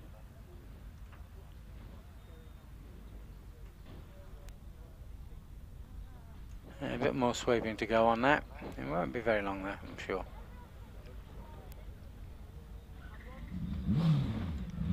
Which gives Andy and Mark Coley plenty of time to change over. And it's Mark Coley who's going to be next up, who qualified the V6 Gould in 6th place with a 38.80.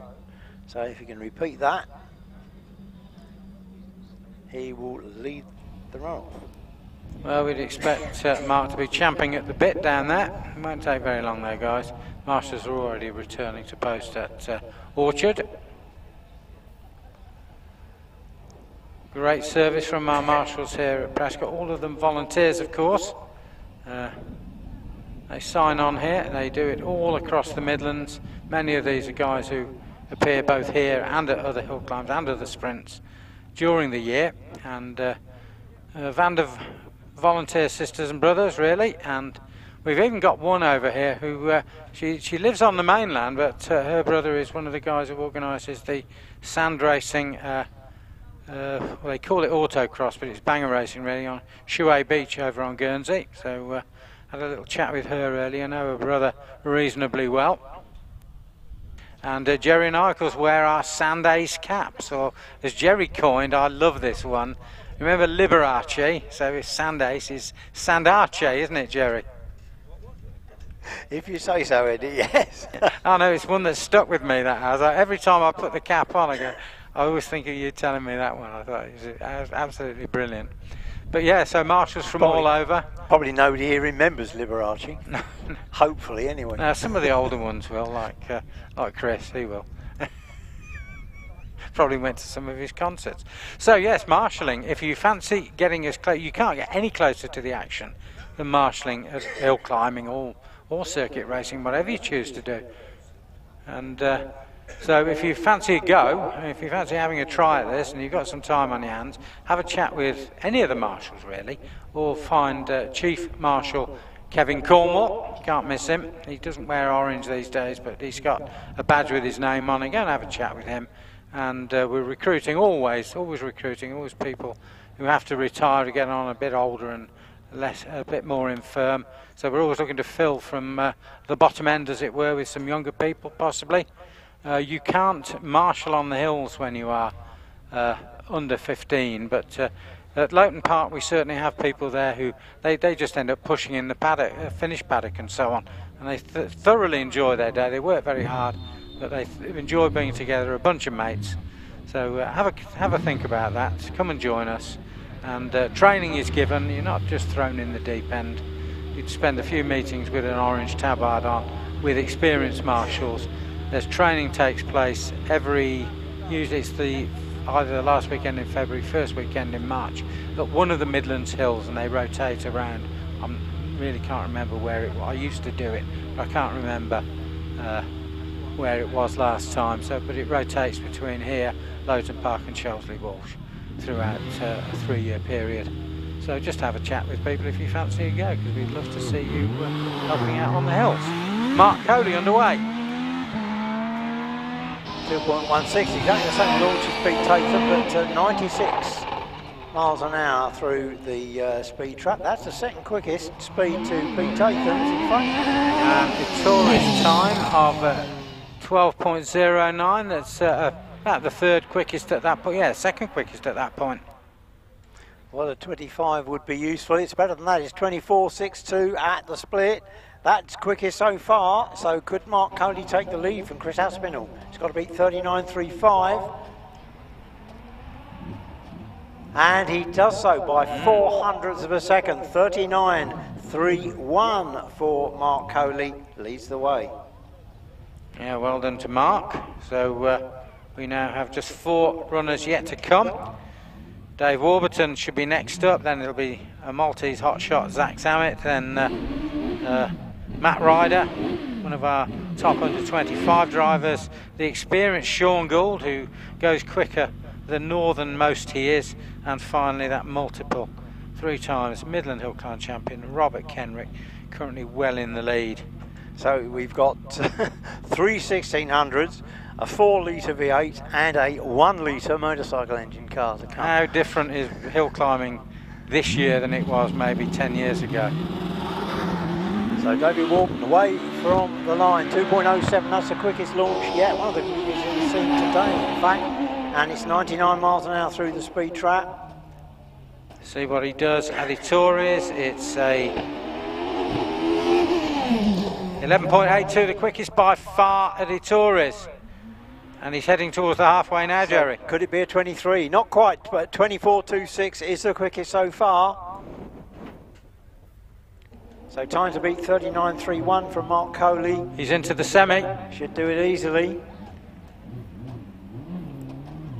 Yes, 38.29, a clear lead there for David Warburton. And of course that car is the one in which Sean Gould took his win at Doon 3 years ago. It's the X-Works GR59. And what was the number of years gap between his win 20, at Fintry? 20 years. Yeah. Longest gap between British Hillclimb Championship round wins. Yes, he was not a lad when he first did it. Well, here's Zach Zammit, another quick man, former Maltese Hillclimb champion, qualifying 4th on 38.49. He's got to go quicker than that though if he wants to take the lead, but it's 90 miles an hour through the trap. Zach Zammit gets a time of 12.04, so it's up there in the good numbers at Ayres. So it's got to be a low 24 to midway. Well, it's a longish 24, 24.71. But can he do a Chris Aspinall will make it up through the S's. 38.29 now the time to beat, and Zach Zammit 38.74 goes second. So good effort from Maltese driver. Loves it over here on the British Hills and the Midland Hills, of course. So now we've got yesterday's FTD man, Matthew Ryder. Won with a 39 yesterday, went quicker in qualifying, 38.49, but yet again he's got to find more time because current leader Dave Warburton's 0.2 of a second quicker than that in the lead of this run-off. That Ryder's 1600cc Hayabusa powered Empire. It's an Evo 2, the one with the high nose. Well, it's got a lower nose, but a high point on it where the monoshock at the front suspension sits, tightly covered by that nose cone. Instructor Bill Chaplin on hand this weekend. Saw his one of his cars take FTD yesterday, but he's got stiff opposition in Sean Gould and Clive Robert Kenrick when he's away from the line. 2.06. That's the quickest launch, 100th quicker than Dave Warburton at 93 miles an hour through the trap. Yeah, he's going to be through that speed trap on the exit of Vittoria's any moment now. And he gets there in a 12.03, so quicker than Zach Zammit. So looking for a low 23 now at the midway split. It's 24.48, second quickest at the moment. That's to Dave Warburton, who currently leads, and his time is 38.29, so can Matt Ryder get inside that? Not quite. 38.46 is good enough as second place then for Matt Ryder. So very tight at the top there, isn't it, Jerry? It certainly is. Could get even tighter now. We've got Sean Gould. This fabulous all carbon Gould GR59 4-litre Judd DB4, so not 4-cylinder. DB4 means DB 4 litres. They are available in slightly smaller capacities that rev higher. There's one in a Mercedes sports car on the Continental Hill Climbs that sounds fabulous because it's smaller, lighter internal components means it can rev another 2,000 or 3,000 beyond this one. Well, this one, a potential 670 brake horsepower. Effectively a sports racing car engine. And it's a sub 2-second launch, 1.95 and 105 miles an hour, quickest through the trap so far. Let's see what he can do here at the Tories. Oh, 11.47, quickest by far. Rocketing up into Parton, and the split is 23, is it? Yes, 23.09, almost a 22. Tremendous run there from Sean Gould. So just the last part of the hill to go now into the blind right-hander at semicircle. Time to beat 38.29 from Dave Warburton. 36.72 for Sean Gould. What a target that is for Robert Kenrick. Well, that's only a second and a quarter away from Josh Goodyear's hill record. So Robert Kenrick now, everything to do with this little 1-litre BMW powered machine. Yeah, that hill record run was one of those you will never ever forget. Can he get a 36? It's 2.04, it's a good launch and 100 miles an hour through the trap. It'll lack the speed there in comparison with the Gould, but it is so nimble. A little bit late on the gas coming out of Vittoria's, and he registers a time there of 11.57, so a 10th slower than Sean Gould at that point.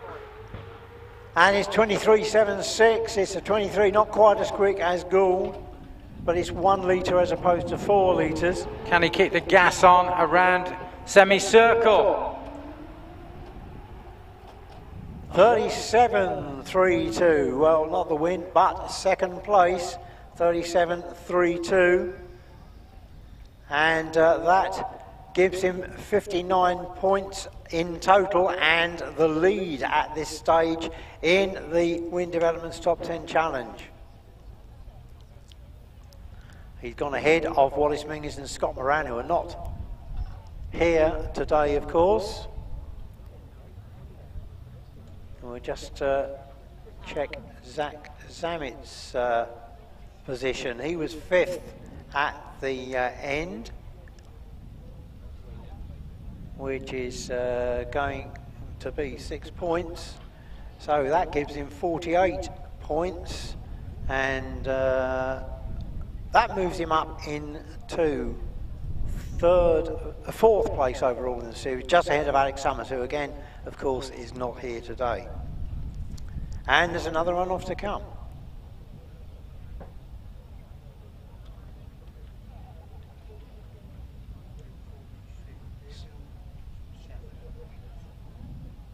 Sorry for...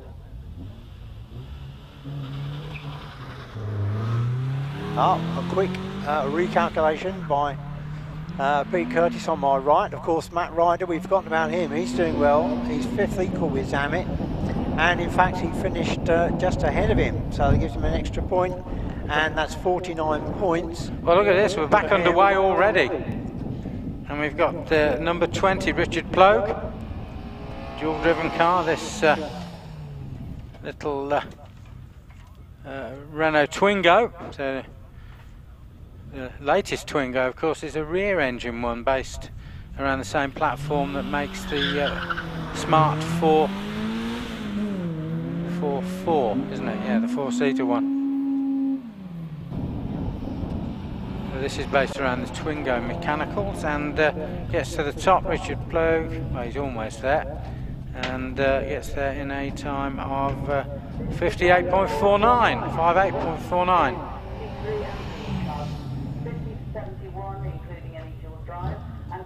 David Garnett next along, number 21, registered for the Midland Championship, so wanting to score points in this class.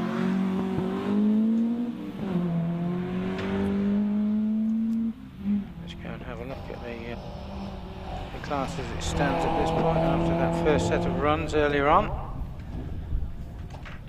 Now here's Dave Wilson, former Midland Hillclimb champion in the Moran sponsored Caterham a few years ago. Wideish, fairly wide line around Arden hairpin.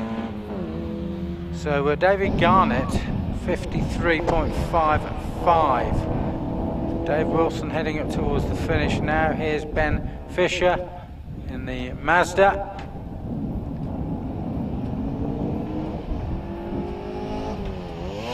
And into Arden and away.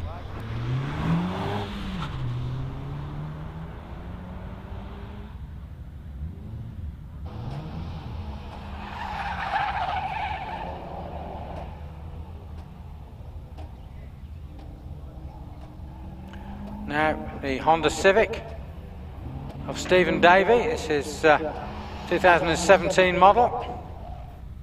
It's got a half cage in it. Suspension, brakes, interior, electronics and engine are all standard Type R. Fancy graphics on it, and standard Continental road tyres on it too. So just the Dream Automotive half cage, the change to this car. And Ben Fisher finished on a 54.57. In case we missed Dave Wilson, that was a 53.11. Stephen Davey in the Honda finishes in a 51.54.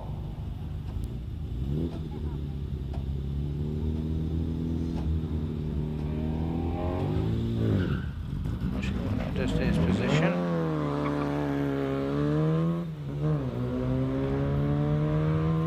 Well, Tony Adams still leading on 50.74. That's going to take some bettering by almost anybody in this class, and we'll see him shortly. And now here's we saw Peter Mallock go past in the Mazda MX-5. Here's Terry Cox, number 26, in the Austin Mini Ritz. He's not registered for the Midland, nor are the following two runners, before we see Dave Warner, who most definitely is.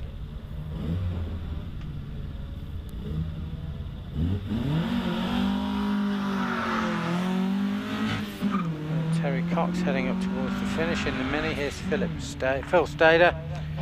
Phil driving the 68 Hillman Minx. Competition equipped. It's equipped rather like a rally car, really, I guess. And it's the These cars went on in production in Iran of all places for many, many years as the Fagan, which is the Farsi language for the word arrow. And arrow was the code name of these cars when in the development phase, of course. Developed in Coventry at the Stoke Works and at Ryton. And there's the funny thing, everybody says Ryton plant Coventry. No, it's not, it's in Warwickshire. In fact, a couple of miles outside the city boundary. And that's where Jaguar's current heritage and special vehicle operations site is.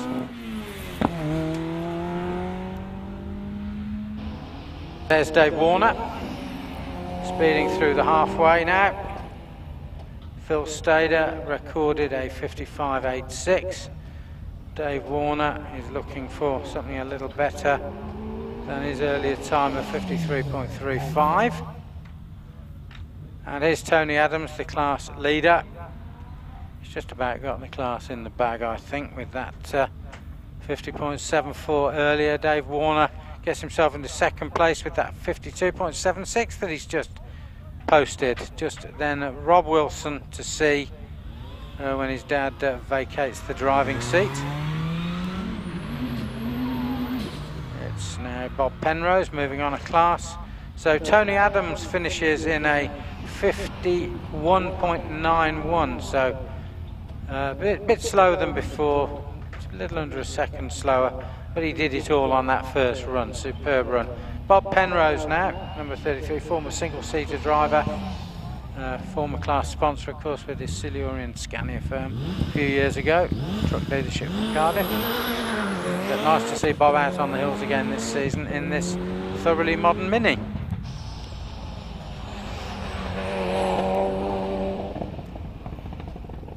Another former Midland champion here, here's Roy Stanley.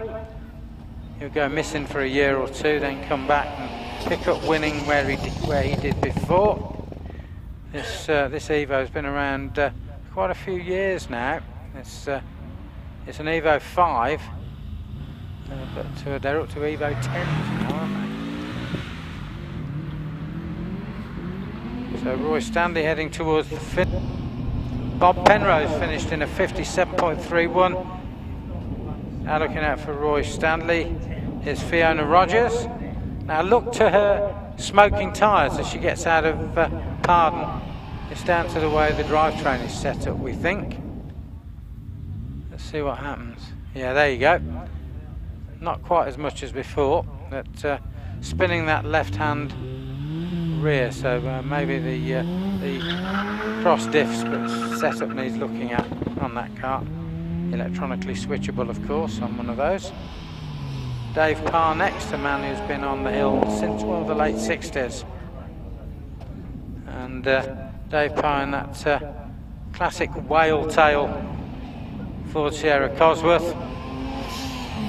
And this is the standard one. The RS 500 was the even hotter one, which they were all built by Tickford's, Aston Martin Tickford in Bedworth, on the north between Coventry and Treacle and Nuneaton.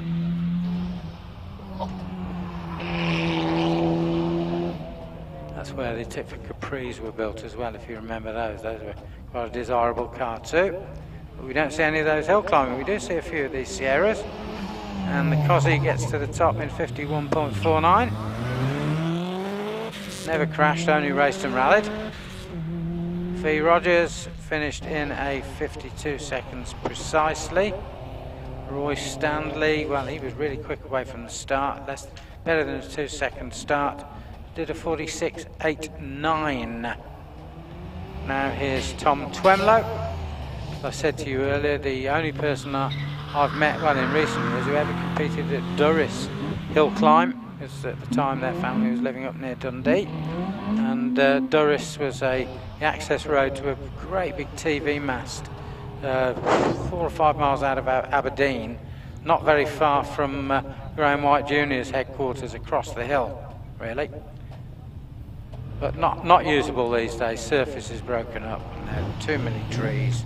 Probably make a good special stage for when the RSC rally begins to go north of the border again.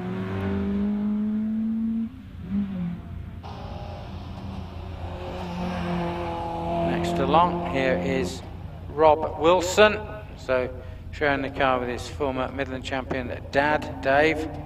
Rob, often a front runner in this class. They've only just acquired this Peugeot. Did have a pale blue Peugeot before, but it met a sad end somewhere else, and they've been running that on. He's been running that Honda Civic for about a year. Now we're out in this little Peugeot, which will probably suit his driving style a bit better. Next along, here comes John Davis, number 45. So we're skipping along to Class B, the road going specialist production car. So no capacity brakes in this class at all. It's anything from sort of 750 turbo up to, you know, 4 litre Westfield. Did we see Tim Dodwell? We saw him late earlier, but so John Davis heading towards the finish. Now Tim Higgins, regular in this particular class. He's from the Oswald Street area, proprietor of a local taxi firm up there. So you know to call if you need one. I'm told just drop by the office for a coffee if you're a hill climber almost any time. You'll probably not thank me for saying that. And Tim Higgins, John Davis got to the top in a 51.45. Rob Wilson did a 52.21. You get a time for Tim Higgins any moment now. Yeah, it's a 49.24. Tim Higgins. Just Peter Lethbridge, who is up there. He's got through the halfway. Here's Joe Mackerel. Joe in the Austin Healey Mark 1 Sprite. See the car out again a little bit later in the hands of co-driver Pat Cooper. Seen Pat Cooper driving all sorts of big heelers as well over the years. The little orange Sprite, a bit slow back on the gas out of Pardon.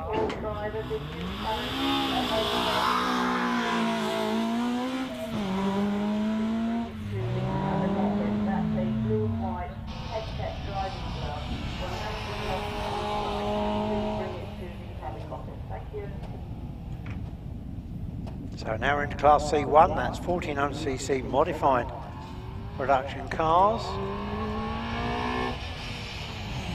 And it's Andy Russell that leads the way after the first runs. Joe Mackerel's just climbed in 53.89. He was in second place.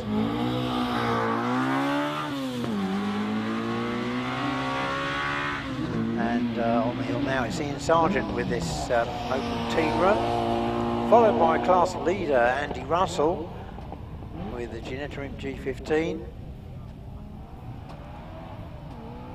One he's been campaigning for 25 to 30 years. The same car, familiar sight on the hills of Britain. Ian Sargent's time, 55.56. Andy Russell got some value out of that car, I think. Don't think it owes him much now. Here's Paul Jones. Lotus XC's running alone in Class C2. He's out of Vittorious, heading down the slope and back up again into that tight and incredibly steep left-hander at Pardon. Andrew Russell doesn't improve his time, but he's still fairly safe at the head of the class in front of Joe Mackerel and Pat Cooper, who has yet to run with the Healey Sprite. So Paul Jones running on his own in the Exige in Class C2 is a 47.26. So he's found some more time. Just waiting for Pat Cooper to complete Class C1, but we're fairly certain it's going to be Andy Russell's class as we move on to C3 now, with Andy Fraser and Nigel Elliott on the hill. Fraser with the Aston Martin GT4 Vantage. And the rumbling sound is coming from Nigel Elliott's TR7. It's running a new gearbox at this meeting.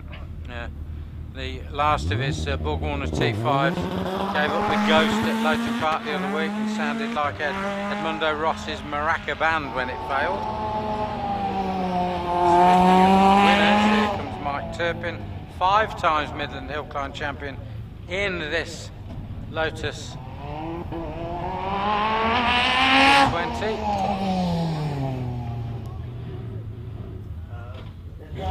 Yeah, Vauxhall VX220, but with the Lotus Elise chassis, I think.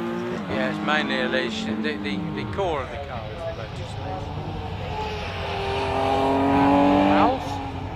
Paul Howes, who switched, if you remember, from the Porsche class to Class C3 for Midland Championship points reasons. He got the maximum on the first runs by leading the class with a 44.69. He's got to do is repeat that. Meanwhile, Mark Turpin sets a 46.48. And we didn't give you Nigel Elliott's time, which was 48.06. So no sign of Jeff Lancaster at the moment, but Paul Howes 45.35. Not quite as quick, but moving. That's enough to lead the class and get the maximum points again. And we've got Graham Manton's car in the kitty litter on the outside of Vittori's. Slid in there under our noses. Quite deep in there. May take more than the usual push because he's got at least 2 wheels in there, possibly even a third.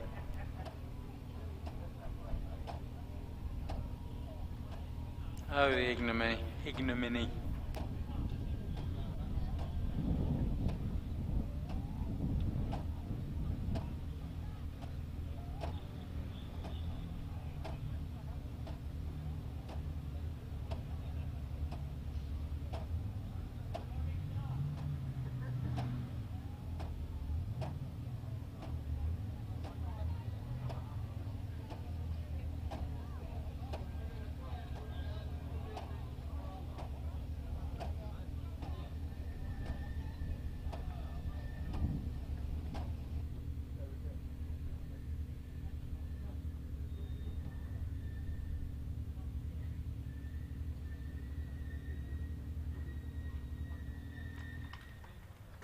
Well, the lads are going to have a go at extracting Graham Manton.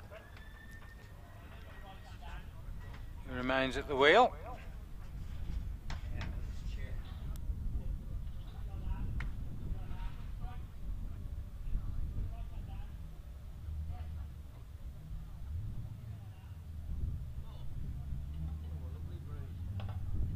Here comes the well-known Tonka toy provided by our local Massey Ferguson dealer down the road.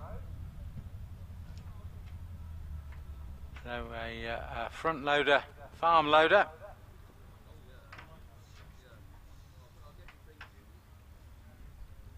Just a job when you're in trouble. There's also going to be a bit of sweeping, I'll wager.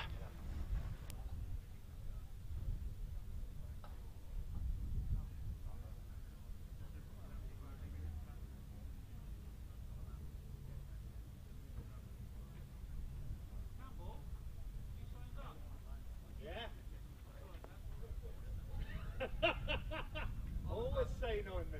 I would have had more sense than to say that. Time for your pills, Yes. Oh no, nothing wrong with checking. Just I wouldn't check him. Picture me little.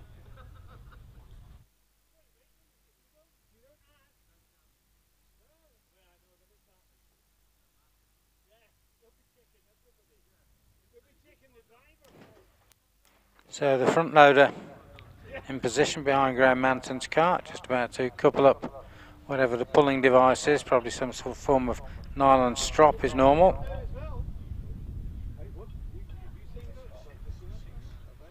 Tell he's in reverse because the warning beeper comes on.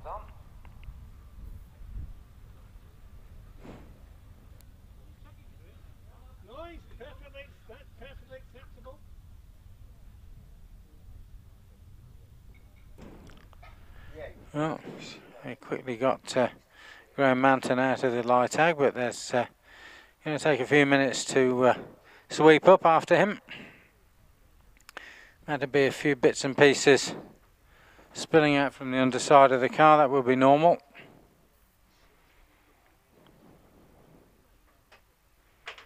And that's where he will be instructed to drive on the grass, as you saw Pete Tatham doing in the first set of class runs earlier on this afternoon.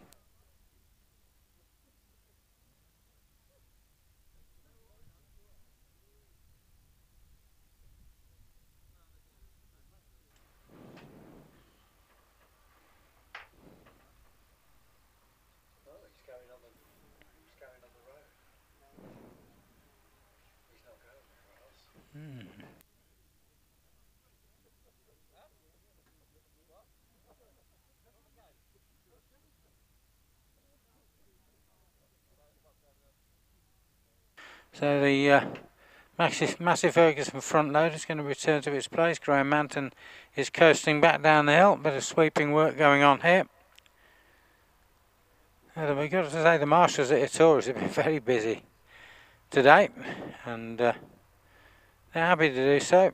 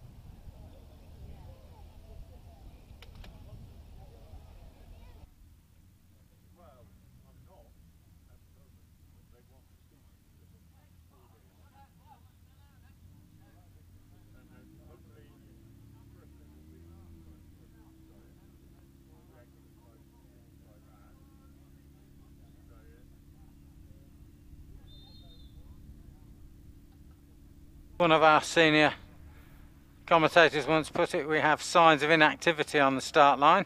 So in fact I can hear somebody coming to the start. A little bit of mess created by Graham Manton, who has slunk back to the paddock in disgrace.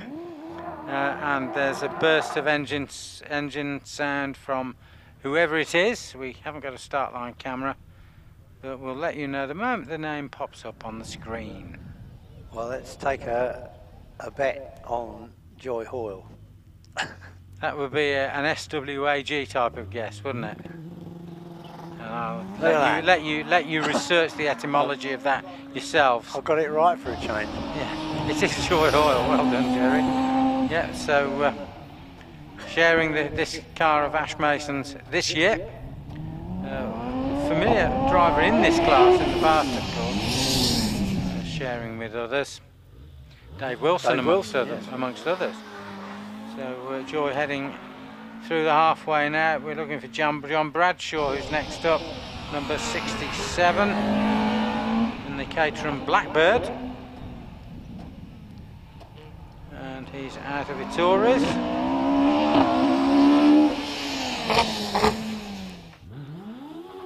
And Joy Hoyle, 43.09, which is 0.4 of a second quicker than the opening run. Here's Jerry Neary, this is. Jerry has a Black Westfield and also this Caterham Blackbird as in a Honda Blackbird power unit.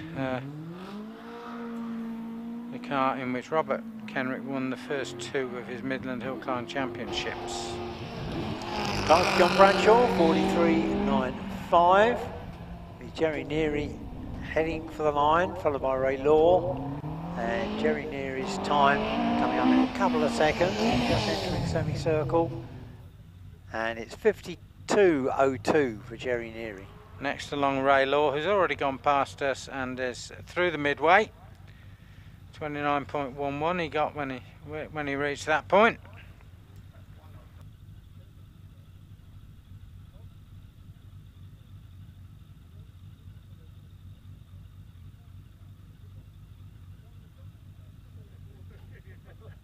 Ray Law, 46.53.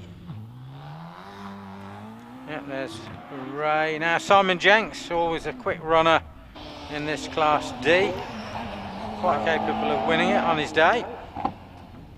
And he was second after the first runs, but he's got a couple of seconds to make up over class leader Ash Mason. And he's out of pardon already. Got to get into the 41s. He was in the 43s earlier. Through the midway.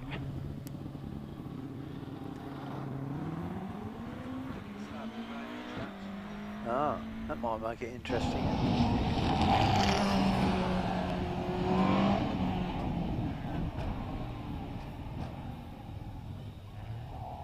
And Simon Jenks, 43.57, slower than before.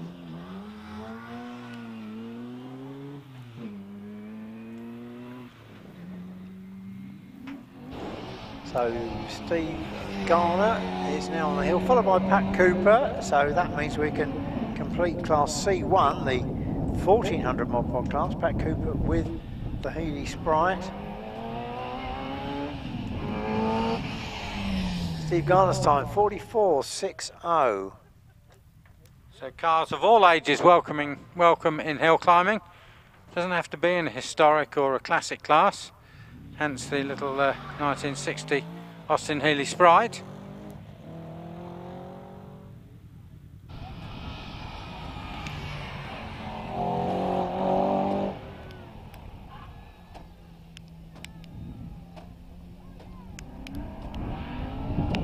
And now here comes Tim Painter in that superb Aston Martin Vantage GT4.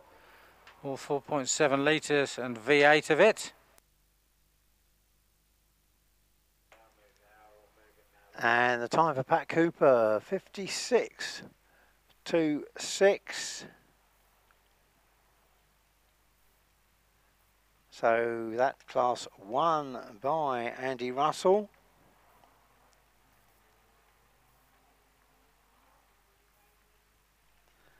And in second place, it's Joe Mackerel.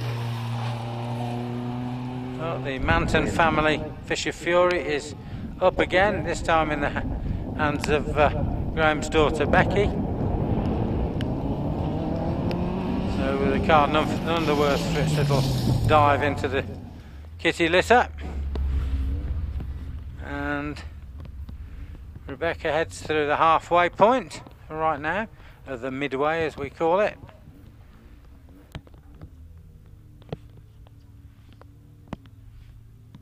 So Tim Painter's time 50.26, which means that it's Paul Howells who has won the class with a 44.69 on his opening run, but he's also quickest on the second runs as well.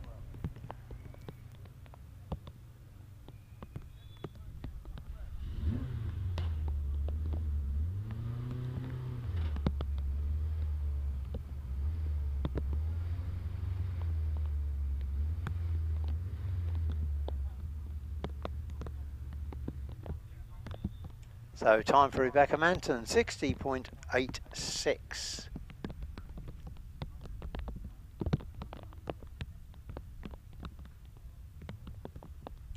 So it looks as though Ash Mason, despite the fact he's not had a second run, which as we now have a few spots of rain unfortunately coming down, it's and not a bit of sweeping going on as well. So somebody spat some dirt onto the course. Marshall spread out around, for those of you at the bottom who can't see, the marshal spread out around Pardon from Old Orchard exit up to Pardon itself. Didn't see who did that. Probably Becky Manton, I would think.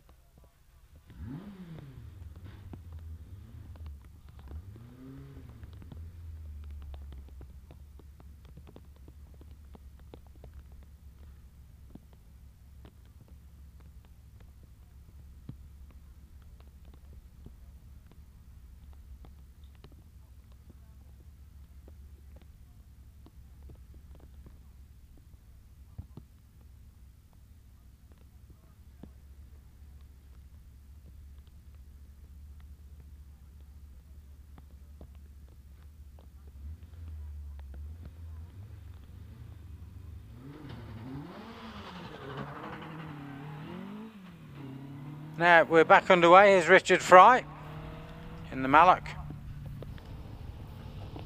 Here he is up towards us and into Ayres itself, so into the tight right hand hairpin.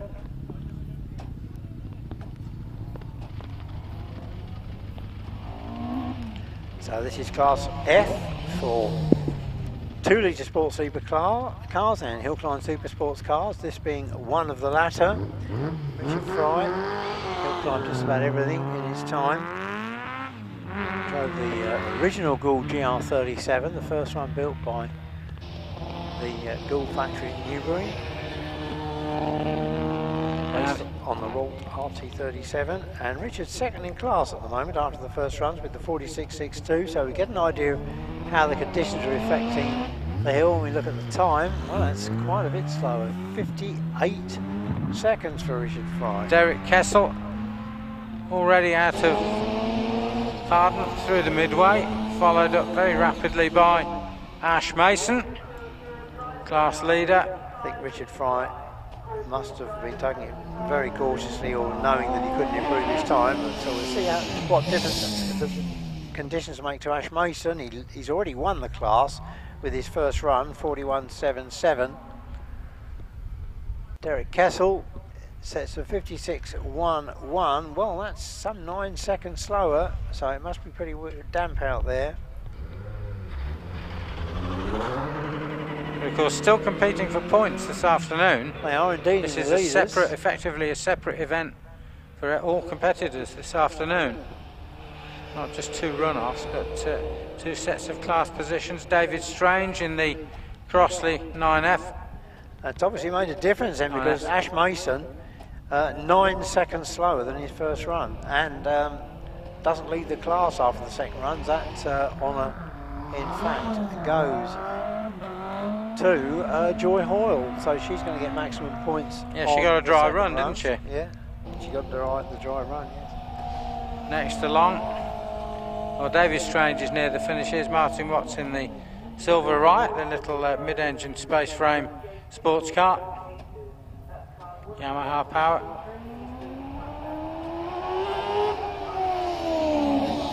So going at it a lot more cautiously than we saw earlier on. Just the 2 cars in his, 5 cars in his class. Should then see Ben Mallock once he's changed seats with Richard Fry. So Martin Watts led the class after the first runs on the mid-45. He's well over that time now. He's into the 54s. It's on now. He's past the minute. So perhaps, no, the clock stops on 60.15 for Martin Watts. Jeff Twemlow in this running alone in his class, running with Graham Loke, so just the 2 cars in their class G, Sports Libre, over 2 litres. This Seika, they're built for a foreign race series, worldwide race series that never quite took off, a Dutch manufactured car with a Subaru powertrain, 2-wheel drive powertrain in the back of the car.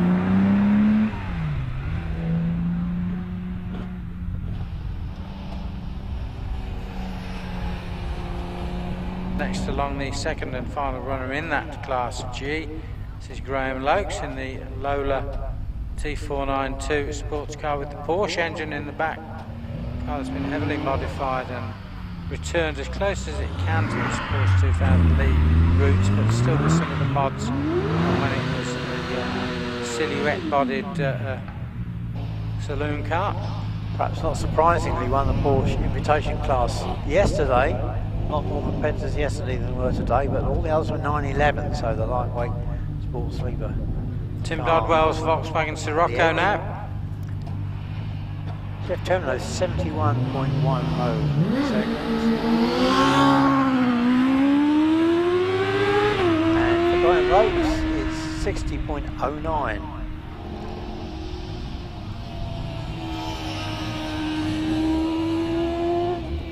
And now here's Gavin McLaren in the Nuts and Muffin, built out of a recovery training chassis a few years ago. Stood in the barn.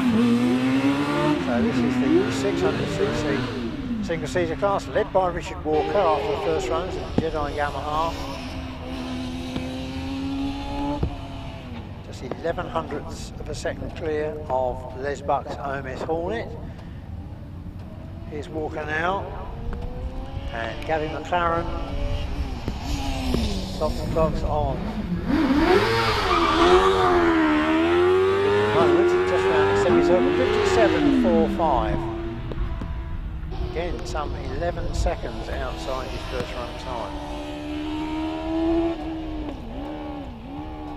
So these conditions won't affect the overall class positions. The first runs will be quickest, but of course a separate competition for the Midland Hillclimb Championship based on the single set of runs. So it pays to press on, and of course the qualifying for the second of our two runoffs. Clive Austin now. There's Buck approaching the finish. Here's Clive Austin in the Empire Wraith. It shares with Chris Aspinall. Chris was in the runoff, Clive wasn't. Clive out of Prescott, pardon, Hillbend.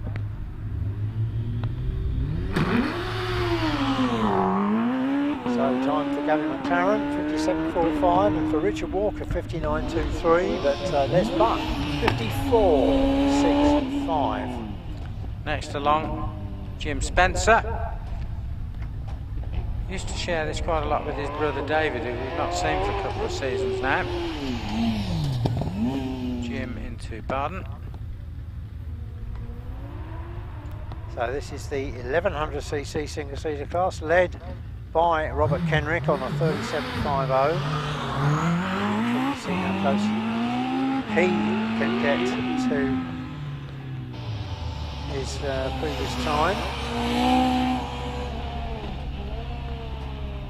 And here comes Ian Davis, number 88. Kenrick qualified top for the first run-off, but finished second behind Sean Gould. Ian Davis in the OMS R8. So way back from 1993, this chassis. Not registered for the championship. Not many hill climbs where he comes from over in Ipswich, are they, Jerry? Now Darren Gumbley. There Darren registered for the Midland. That's had this car in a few British runs over the last season or so. And spun off in a few places as well, as I recall too. Good old Darren. So Jim Spencer at the moment on the 48.49 leads the second runs, but it looks as though it's going to be Robert Kenrick, of course, that is going to take the class win from Chris Aspinall and Darren Gumbley.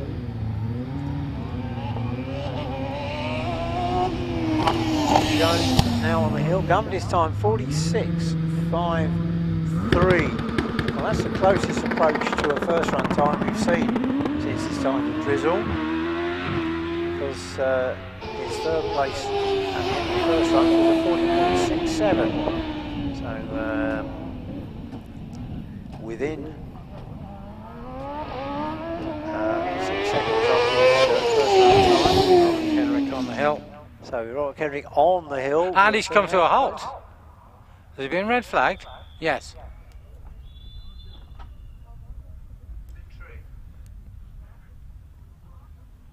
Yeah, it's just on the exit of Pardon Hairpin. So, crucially,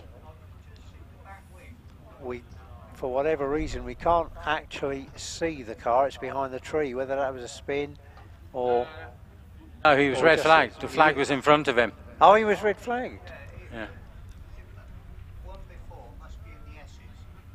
Ah, so it was in fact Martin Jones who had a problem. No, Martin finished look on a 47.62, yeah, so he's clear of the hill. He must have tipped something onto the course. Well, there must be a rerun then for Robert Kenrick. Yeah, yeah, the flag was in front of him, definitely. If they flagged him when he pulled up beyond him, that's not the correct procedure. but they're turning him anyway. 47.62, also around about 6 seconds slower than his first run, as was Darren Gumbley. So Robert Kenrick being turned around, as you say, Eddie, and he'll be back. Yeah, should be back for a. So it looks. No, it's down as a fail. So why was the red flag in front of him? Somebody tell me that.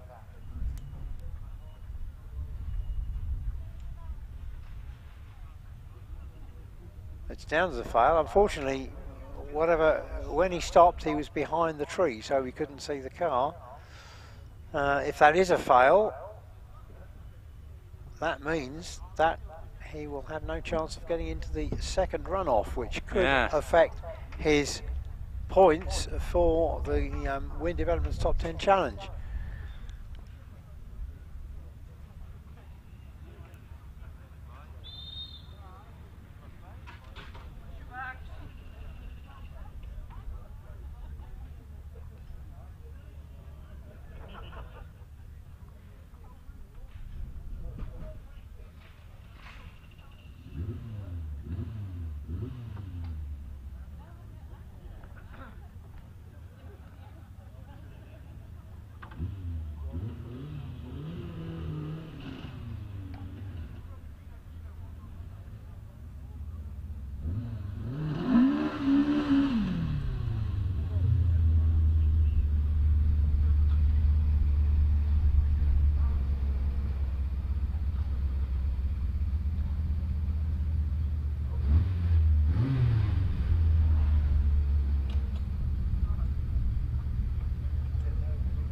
Well, we do have fail for Robert Kenrick come on our computer, but as we couldn't see the car, we gather it just stopped behind the tree out of our sight. For what reason? Yeah, he was quite slow at that point anyway. He was slower. So maybe it's a mechanical problem. Yeah, we've got Ben Mallock on the hill now just to complete the sports lever class, 2 litre sports levers, class F. Yeah, Ben is out of Vittorious. Heading along towards Pardon. Tight inside line at Pardon and away through the midway.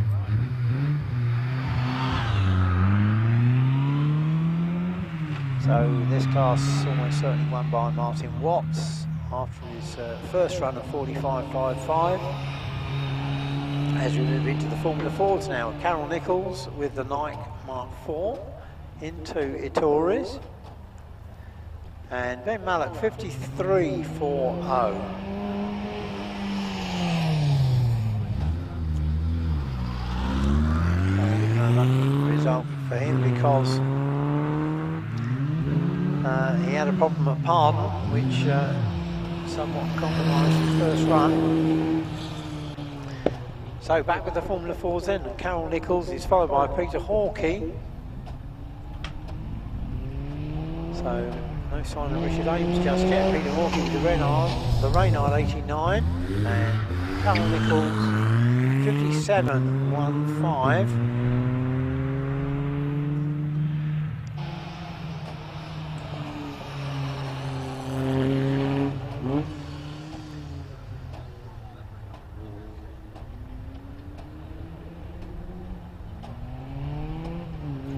Richard Weaver now, and son Tom, 16-year-old Tom, was out in the car yesterday. Richard is driving it today.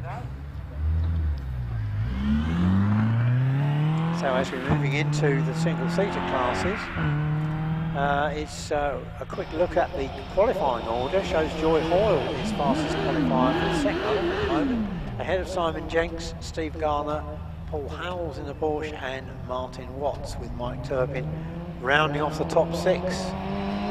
Number 12 at the moment is Andy Fraser with the Aston on 49.35.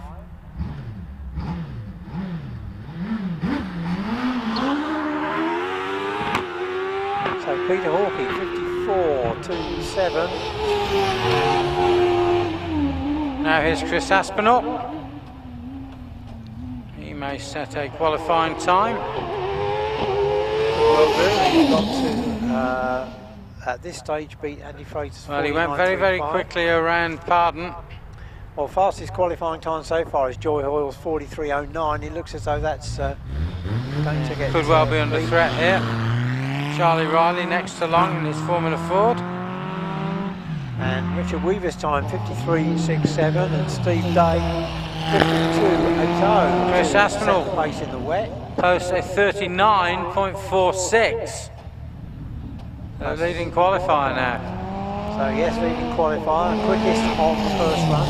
Class 1 on the first runs, of course, by Robert Kenrick, with Chris Aspinall second, in fact. With only 4,500 slower than his first run just now. And in third place, it's Darren Gumbley. So Charlie Reilly about to stop the clocks in his Formula 4 Van Diemen. And it's Paul Morecambe, final Formula Ford runner. No sign of Richard Ames with the Van Diemen. We assume that he's not going to be taking the second run. And Charlie Reilly 51.45, quickest on the second runs and quickest on the first runs. He's almost certainly got the class, unless Paul Morecambe can do something amazing. It's got to be 49.21. He's not done it. It's 51.50, getting closer. So conditions obviously improving. So we would expect possibly a conventional runoff with the faster cars running later and making sure of qualifying. So now it's into the 1600s and Rob Anscombe with the OMS Hornet, followed by Caroline Ryder in fourth Suzuki. And Caroline up with us now, she's into Ayres.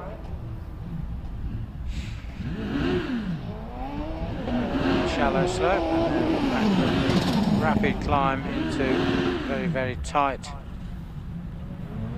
left-hander at Pardon Hill.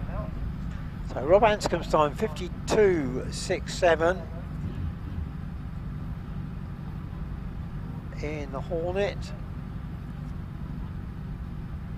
Matthew Ryder leads the class with a 38.49, first time up from Zach Zammit and Dave Warburton. All three, of course, getting into the runoff, finishing within the top 6.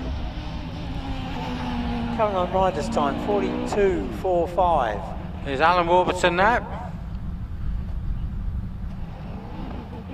See the car hands his son David in a very few minutes' time. So that puts Caroline at the moment into second fastest qualifying place.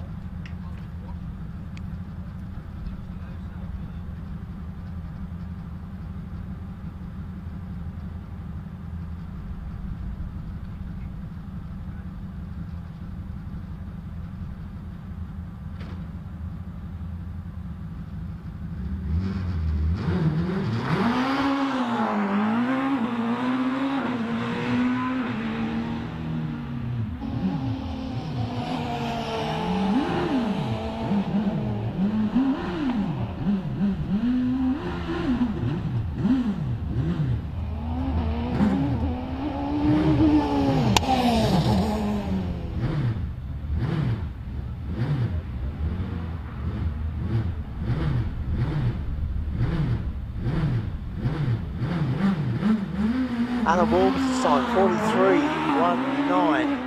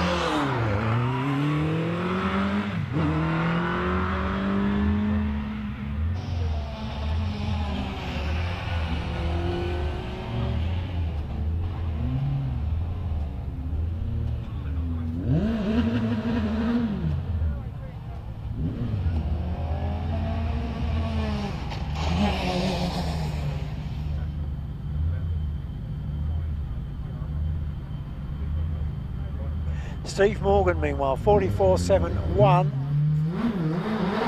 in the 1600cc class. Nicholls has not in fact run. So Zammit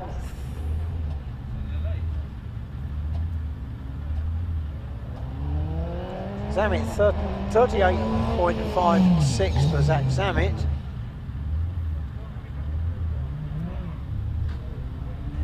And Nicola Dearden, we're back with the 2 litres. That is a 54.21.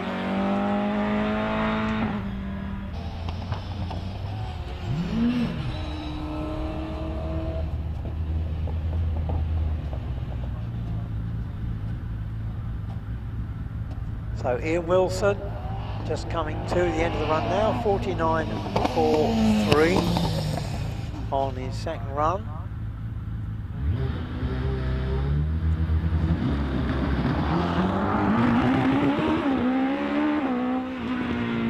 So Bill Morris now on the hill, back to the 2 litre class. Bill Morris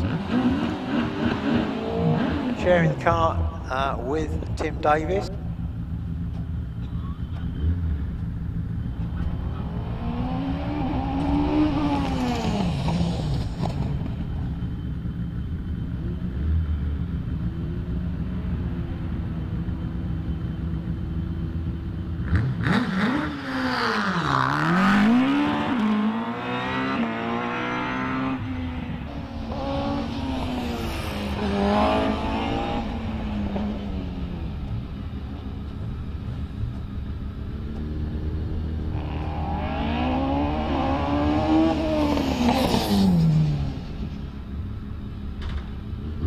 Ian Tucker's time, 49.53.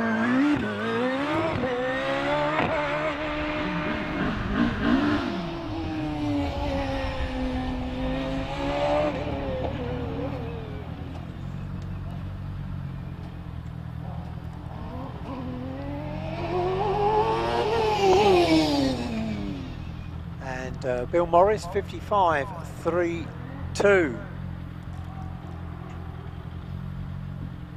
So none of the times in this class are actually looking their first run times, but they're all qualifying times, of course. We're just trying to check the qualifying positions, hence the slight delay. Sorry about that, running a little behind.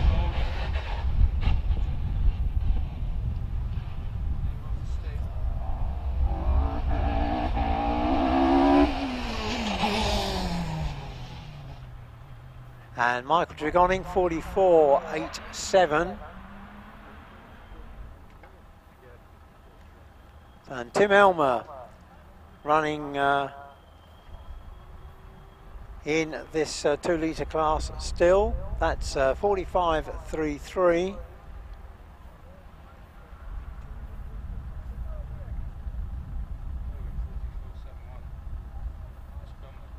So Josh Moss, he's over the line now, 45.18.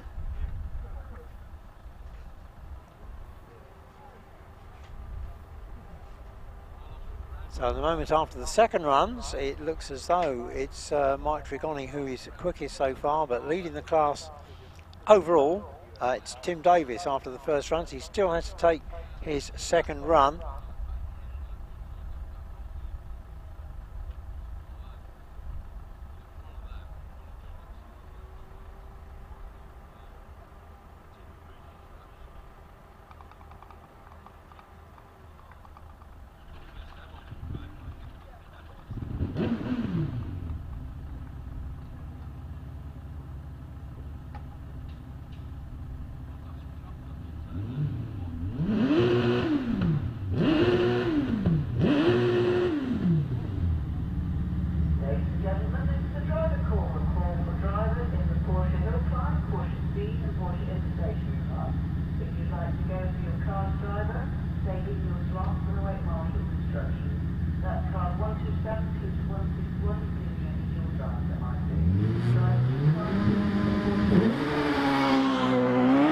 Right, so Matthew Ryder now leaves the line. Matthew, who finished in 4th place after the first run-off. Yesterday's FTD man at the Porsche meeting. We're back with the 1600cc class now.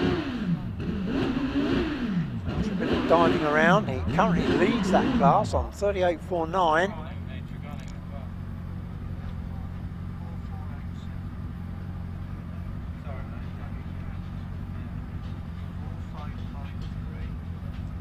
So 38.49 was his first run time.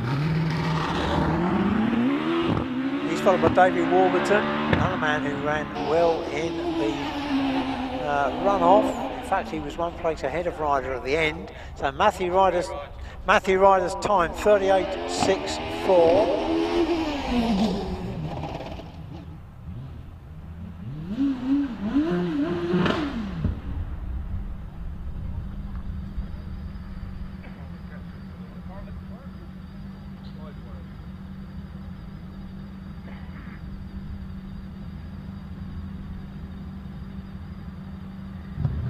So just waiting for David Warburton to finish his run then. No sign of Nicholls on the second run. It's 38.79 for David Warburton. So it looks as though fastest on the second runs is Zach Zammit ahead of Matthew Ryder and Dave Warburton. But it's Ryder who takes the class win from Zammit and Warburton. All three are going to make the run off. Currently there in the top 3 places, Zach Zammit, fastest qualifier from Matt Ryder, with Dave Warburton, 3rd quickest qualifier. Pete Tatham now had a bit of a problem in the first run off. Pete Tatham with a spin at Ayres, but he is the only runner in the 4th induction class. Kelvin Broad, Simon Moyes and John Chalmers all non-starters, and he's over the line with 40.77, which puts him 5th fastest qualifier.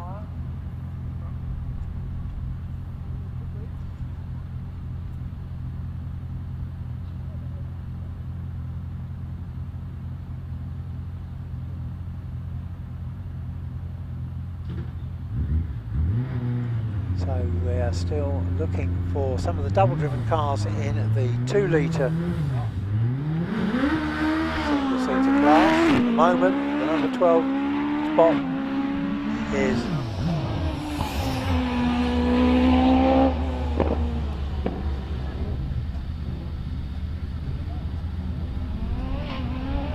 Mike Trigoni, 44.87 on the hill now. Kelvin Broad. Well, we didn't see Kelvin Broad in the first run, so whatever the problem was, he's got it sorted, so he is out in the second runs. So that means he's chasing Pete Tatham's 38.95, which leads the class. Can he do it in these slightly inferior conditions?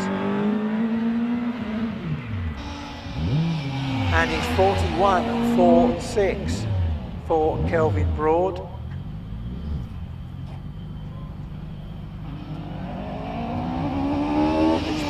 That is going to be 6th place for Kelvin Broad, 41.46. And now we've got Andrew Henson on the hill.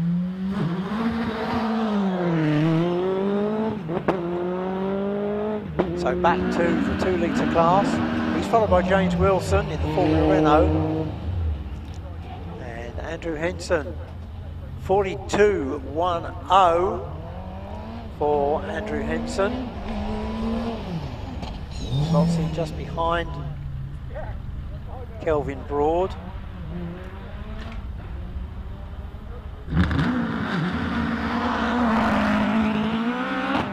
So James Wilson is still on the hill. He's followed by Tim Davis into Ayres now with the Pilbeam Millington. So the situation now is that Steve Garner is on the number 12 spot in qualifying. Zach Zammit leads the way in the 12 car lineup for the final run off.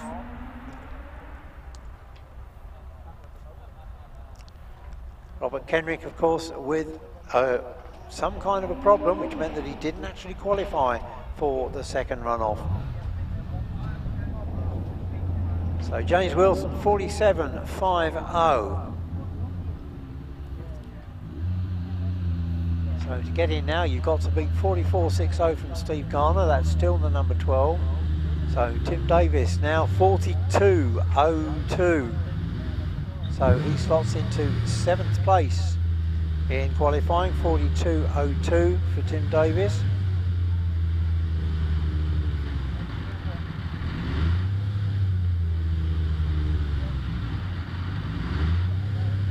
So that means the cut is now Simon Jenks, 43.57, but there's still all the large capacity single-seaters still to come. And here's the first of them. Yeah, Andy Coley in the Cosworth KF V6 powered Gould GR55. He's into Ettores now. Guns it out of Ettores. Going quite quickly, and he slithers around the inside of Barden and away. Not the approach he would have wanted, I don't think. And he's taking the left turn out of the S's. Backed off a lot there, very late on the gas. He's into the right-hander, that long open vista right-hander at... And yeah, I thought I could see some red flags. 40.45, Andy Coley.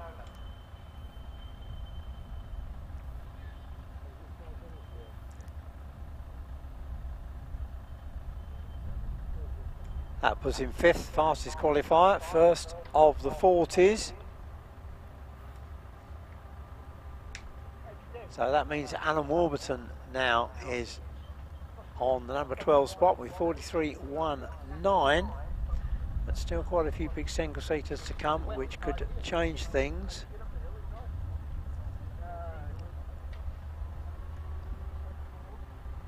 So it's Zach Zammit leading the way from Matt Ryder and Dave Warburton. That's the top 3 in qualifying at the moment.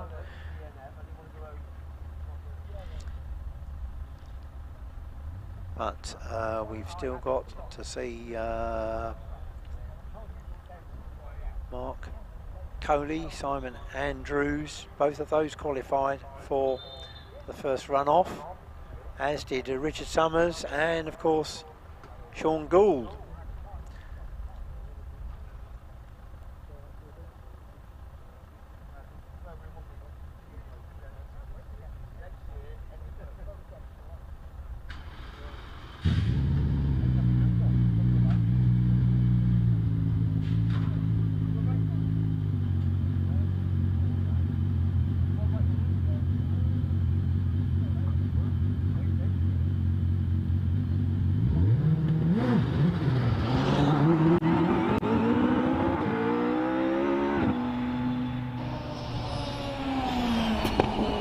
Coley, 40.45 to go 5th in qualifying. Here's Bernie Kevill, but nothing coming up on the screen at the moment for Bernie Kevill.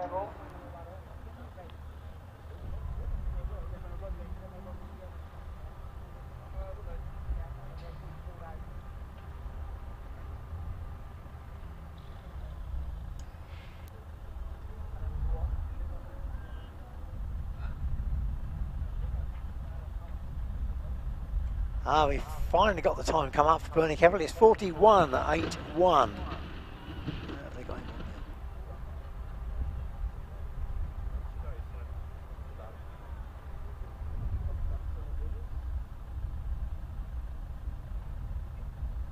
So 8th fastest qualifying place for Bernie Kevill with that 41.81.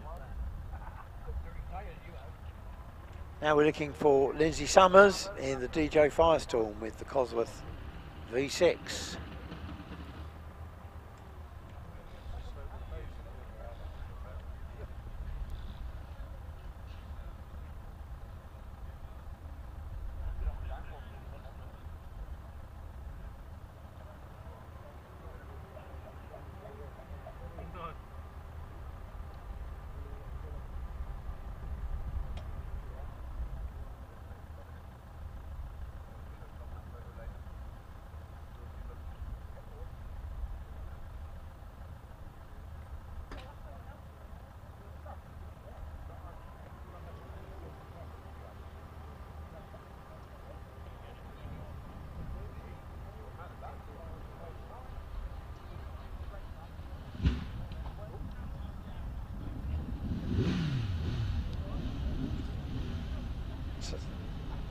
So we're looking for Lindsay Summers. Next up, we're going to see the car twice in the hands of Lindsay and husband Richard. So by our calculations, there are still 5 potential run-off contenders to run.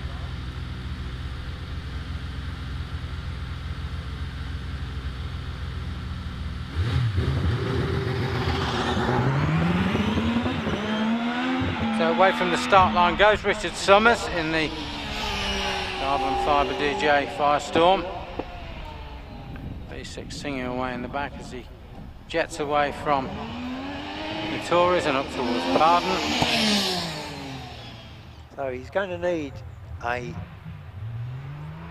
possibly going to need a 41 to make the cut. Whereas this morning it was a 40.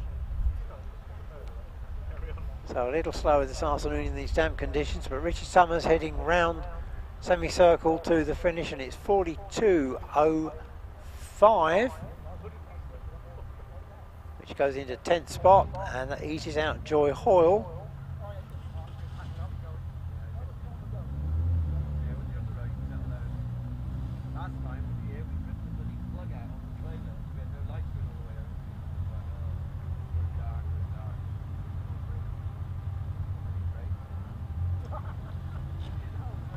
So Caroline Ryder, her 42.45 is now the cut.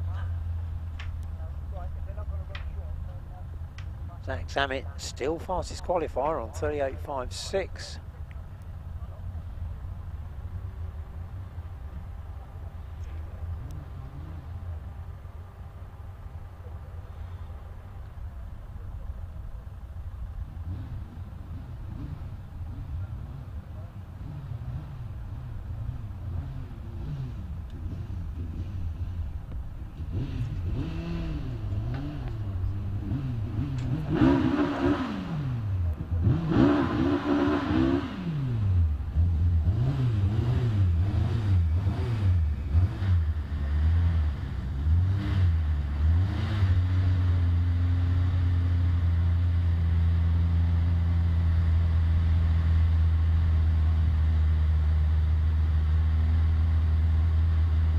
Just waiting to see who's going to be next to the line. Stuart Ridge it is. Stuart Ridge.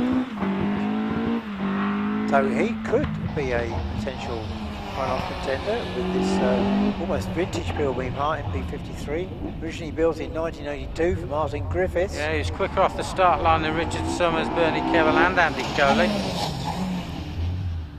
Well, since the rules have changed to allow the any Midland Championship entrant a possibility of getting into the runoff, he could get in. Previously running in the classic class, he wasn't eligible, but this year he is. Yeah, and he did at Chelsea at the beginning of the Midland Championship season. So Stuart Ridge, 41.84. Yeah, that's good enough to get in 9th place.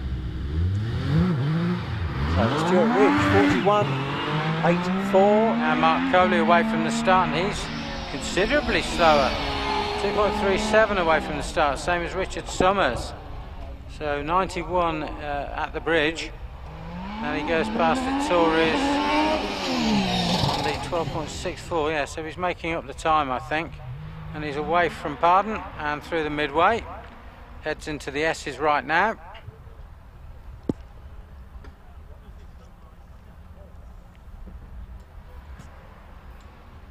Up around the semicircle goes Mark Coley. Saw Andy. Mark finishes in a 41.34.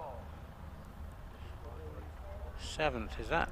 That's Yeah, 7th qualifying place then for Mark Coley.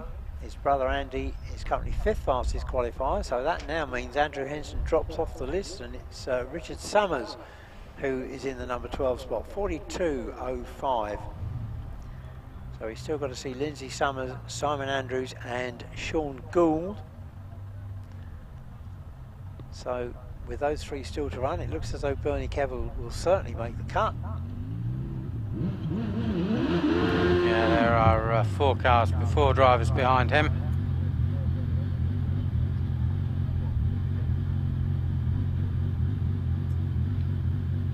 Cars behind him. Stuart Ridge, Tim Davis, Richard Summers and Mark Coley.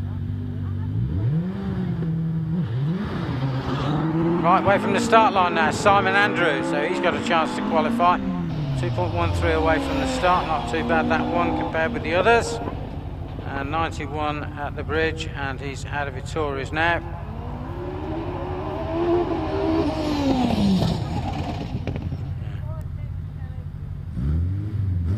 So Simon Andrews then, looking to get in, 42.05 is the time he's got to beat to join his co-driver in the runoff. Phil Fisher now in the Mallock. And it's 40.83 for Simon Andrews.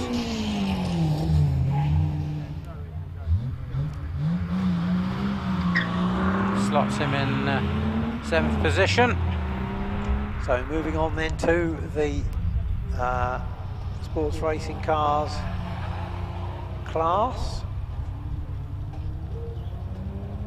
Phil Fisher, no sign of the Georges on the second run with the Chevron Sports Racer.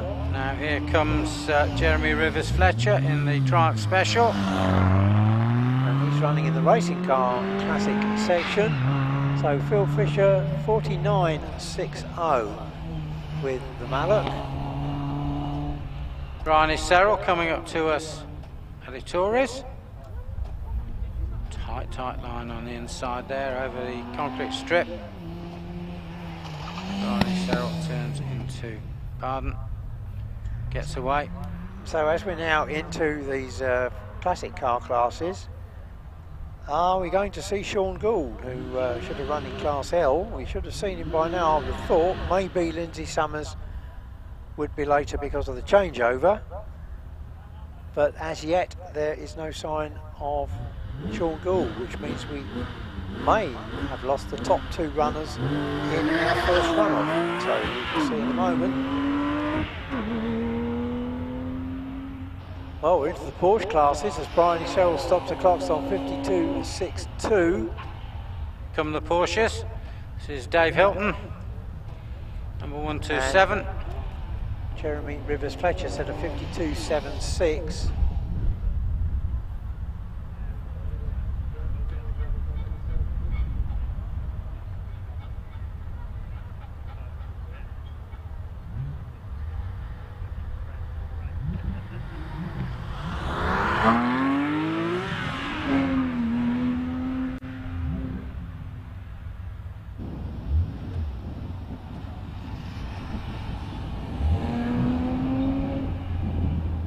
So David Hilton running in the National Hillclimb section of the Porsche Club Championships. And it's 47.27 for David Hilton. So that's quicker than his first run time, in fact. And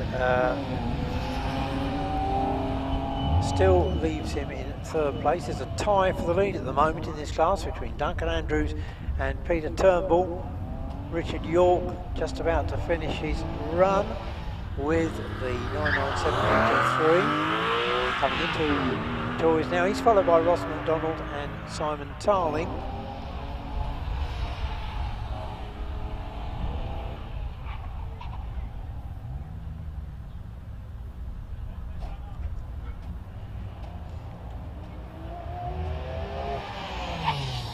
And Richard York 55.49.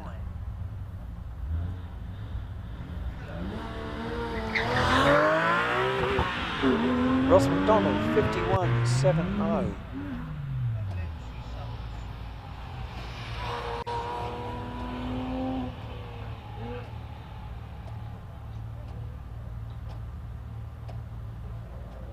Robert Lancaster going out.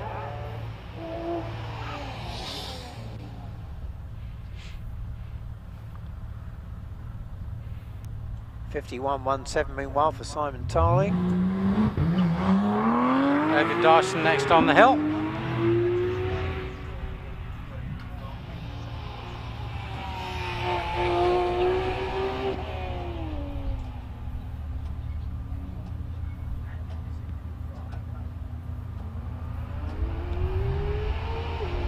So David Dyson brakes heavily into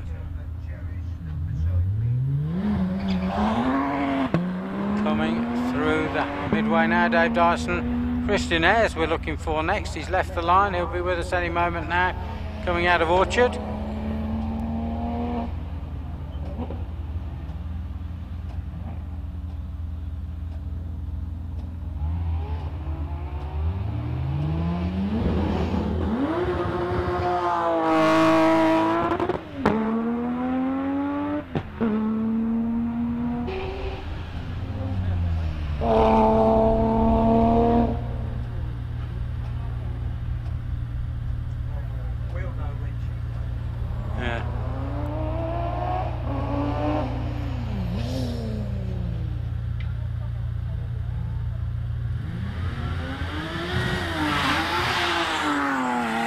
David Dyson 48.52.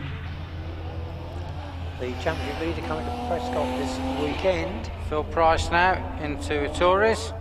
Meanwhile, Duncan Andrews is trying to break clear of that first equal place with Peter Turnbull. Christian Ayres stops the clocks on 52.46.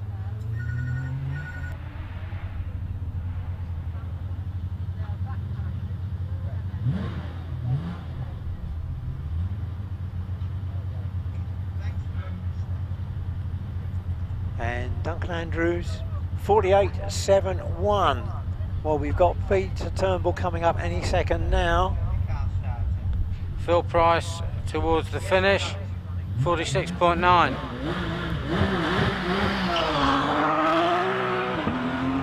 Bad news is that Sean Gould isn't going to take his run. He cannot start the car, unfortunately. And Lindsay Summers is not going to take hers either, so we'll be able to give you the run-off positions in a few minutes time.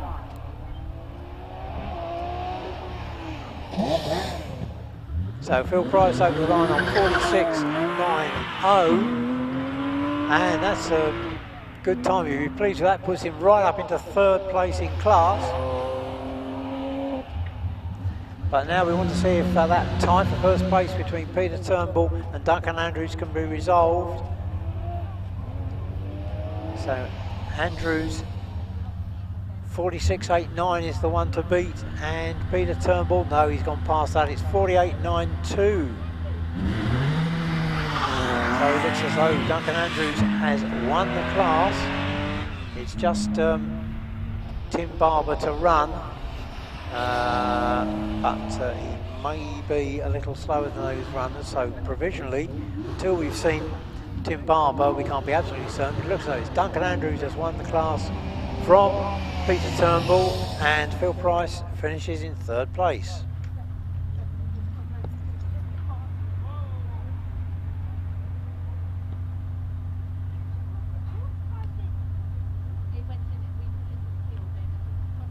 So we still have to see Tim Barber in that class, but we're now moving on to the Speed Championship class for this Petro Canada Lubricants backed Porsche GB series.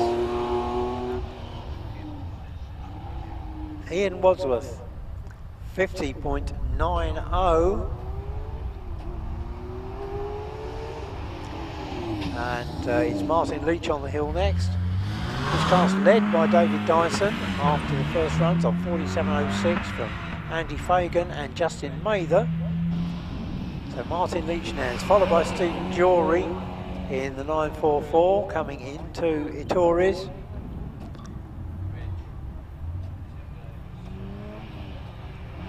Martin Leach's time is 51.30. And Stephen Jory next up, he's followed by Wayne Eason in the Porsche Boxster.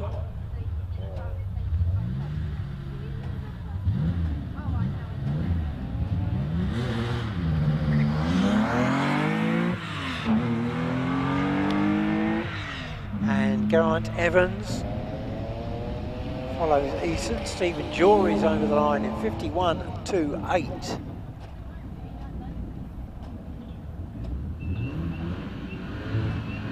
Top three in this class are a little bit farther down the order. It's David Dyson that leads, remember, from Andy Fagan and Justin Mather. Wayne Eason's time, 51.55. And Geraint Evans still motoring. He's going to be followed by Graham Rose, or should be, in the supercharged 924S. Evans' time 52.80. So here's Graham Rose on the hill now.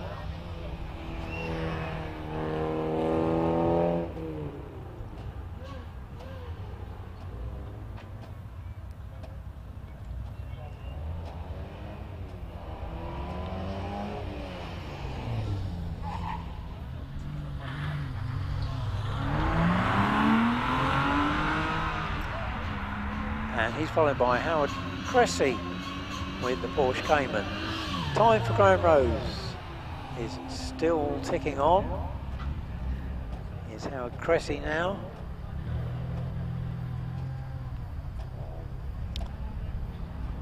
And after Cressy, it'll be Justin Mather, who's currently in third place in class with a 48.94 in the Porsche 924. Graham Rose is time 52.65.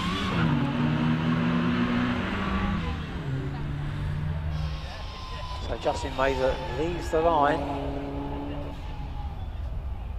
70 miles an hour through the speed trap, the quickest we've seen in this class on the second runs. As Howard Cressy stops the clocks on 56.29. So what can Justin Mather do? He's still got a couple of seconds to make up on class leader David Dyson, so 47.06 the target. Might be difficult to get close to that. Michael Brown, meanwhile, is next with the Porsche 944. And Justin Mather, no, he's got past that time. It's 48.98 for Justin Mather. Just 0.04 of a second outside his first run time. So Michael Brown in the 944 is followed by Andy Fagan with the Porsche Boxster. Well, he was second after the first run, so he could challenge David Dyson, but he's still got to find almost a couple of seconds. 47.06 is the target, and Michael Brown 52.18.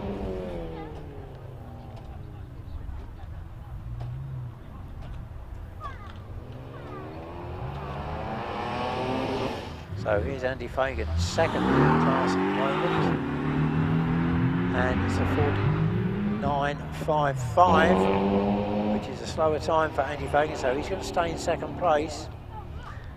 But in a couple of cars' time, we're going to see David Dyson. We've got Carl Lupton and Peter Taylor on the hill now. Carl Lupton with a 944. It's about to cross the line. He does in 49.63. So Peter Taylor with the Boxster follows him up. Now it's Dyson on the hill. Again, 70 miles an hour, same speed through the trap as Justin Mather. But Mather is going to be third. Dyson leads with the 47.06. It looks as though he's got the class in the bag. Find more time perhaps on the second run. Nick Wadsworth, final runner in the class, sets off. Peter Taylor's time 53.32, and for David Dyson it's a 47.62, another 47, which was a 47 on his first run, but he's won the class with that 47.06 from Andy Fagan and Justin Mather.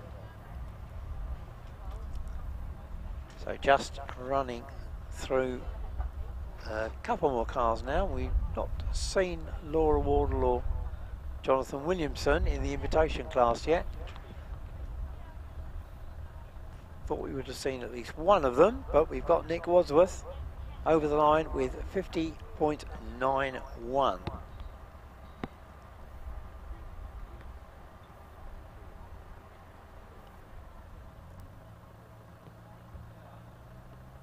So if we don't see the 911 of Laura Wall and Jonathan Williamson, that will be the end of the class runs, and the final business of the day will be round 12 of the Wind Development's Top 10 Challenge.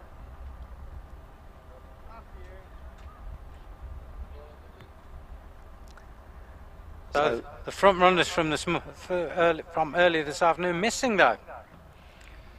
Yes, And, problems for an unspecified nature for Robert Kendrick, who stopped just out of our sight, and Sean Gould can't get the Gould started, unfortunately. After winning the first run-off, setting fastest time of the day, which may well stand 36.72.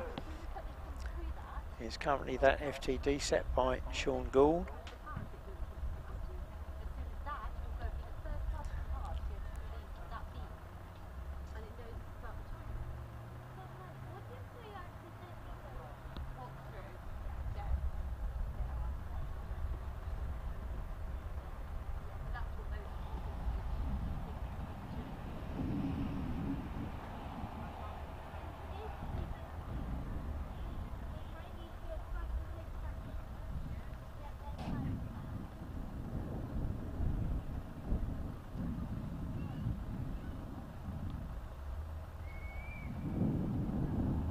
So we can give you the running order for the second of our top 12 run-offs, the Wind Development's Top 10 Challenge.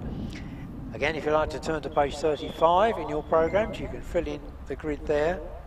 We'll rattle through them fairly quickly because we guess we'll be starting the run-off fairly soon. The clerk of the course is already on the hill. First to go is going to be 164, Bernie Kevill.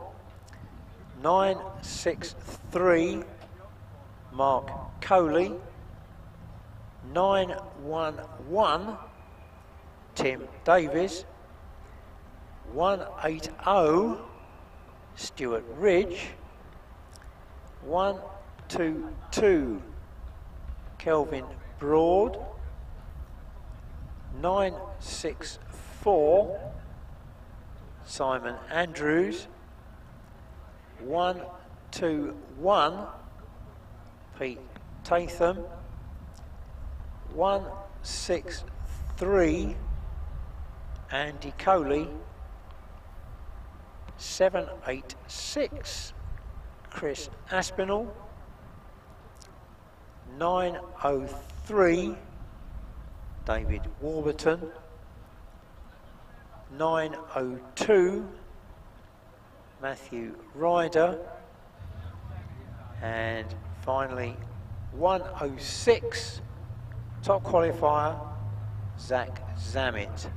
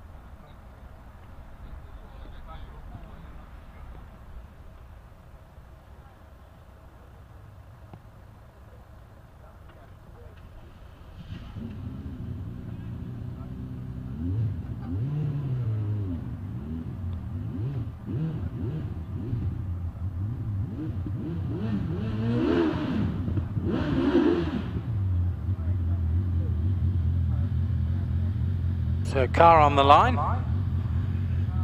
It ought to be Bernie Kevill. When everybody takes their run.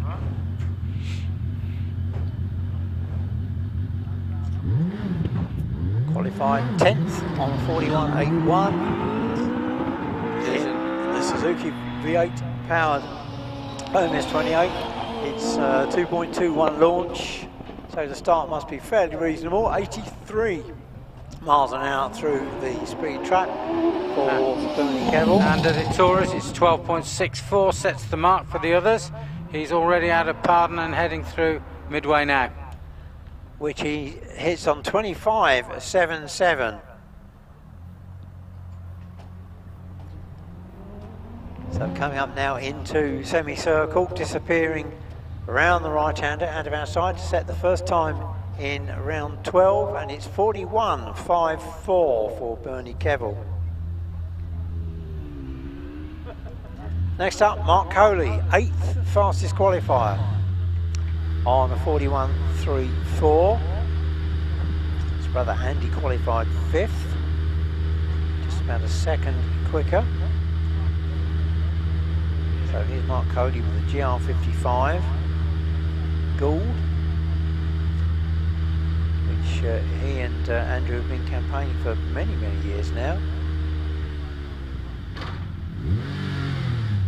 It's always run that Cosworth 36 engine, and it's 2.37 launch for Mark Coley, and through the speed trap up the bridge at 91 miles an hour.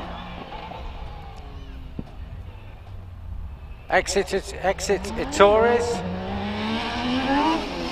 His time there to 12.65, so 1/100th slower than Bernie Kevill at that point. And 26.17, 4/10ths slower than Kevill, who set a 41.54. So that's the time to beat for Mark Coley, and it's 41.48. He goes into first place. Tim Davis now with the 2-litre 4-cylinder Millington powered Pilbeam MP88. Just got it in on 12th place in qualifying on 42.02. So shows the difference in conditions. The cut this morning is 40.31, and Tim Davis launches in a 2.21, exactly the same as Kevill, and 91 miles an hour, same speed as Coley. And into Ayres, the Millington engine sounding particularly sharp, that 4-cylinder engine note. And it's a 12.64, so bang on the same time as Bernie Kevill. So we'll be looking for a mid-25 at least on this run to the split. Yes, 25.58, that is quickest so far. And he's out of the S's and into semicircle. So for a couple of seconds all he can see is sky, and he's over the finish. In 40.44 to take the lead. And here's Stuart Ridge, certainly the oldest car in the runoff. This car, which was built originally for 5 times British Hill Climb champion Martin Griffiths. And it dates back to 1982, the heyday of the Pilbeam parts. It's 53.01, the very first MP53 chassis. Good launch, 2.13 and 85 miles an hour through the speed trap. He's into Ayres. We'll see a comparison time any moment now, which is 12.5, so he's on the pace and the quickest of the 4 so far. Long-time sprinter Stuart Ridge, and it's 25.14, fastest time to the split so far. At midway. And he's around the exit and into semi and finishes. 40.43, that shades out Tim Davis by 1/100th of a second to take the lead. And at least 2 points in the bag for Stuart. Yes, he will finish certainly no lower than 9th in the runoff. See what happens with Kelvin Broad in the Force TA Suzuki supercharged car. 9th fastest qualifier on 41.46, 90 miles an hour through the trap. Slid the car around Orchard exit a wee bit, and he's down the slope out of Ayres through the speed trap there, which is 12.48, so he's the quickest so far at that point, by 0.02. And it's 25.57, just 100th quicker than Tim Davis to the midway split. And he's coming up towards semi now, around the broad bend and up to the finish right now. 40.75, so 3rd place for Stuart Broad. Kelvin Broad, apologies. Thinking of the cricketer. You were, weren't you? Yes. Yes. Oh, this Oh, we just had Stuart Ridge, that was the other thing. Yeah. You've merged them together. Great. Right, next up will be Simon Andrews. Well, Simon Andrews, well, it has to be because they've got to run in order. So a rapid changeover of driver's seat. A bit of a slight difference in height between them, so I think they have a pair of those moulded foam seat cushions that you make at home in a black bin bag. Sit in the bin bag and pour the stuff in and it expands around you. I've ruined many a set of race overalls with those. 7th fastest qualifier, Simon Andrews, on a 40.83. Yeah, for those bags you need some.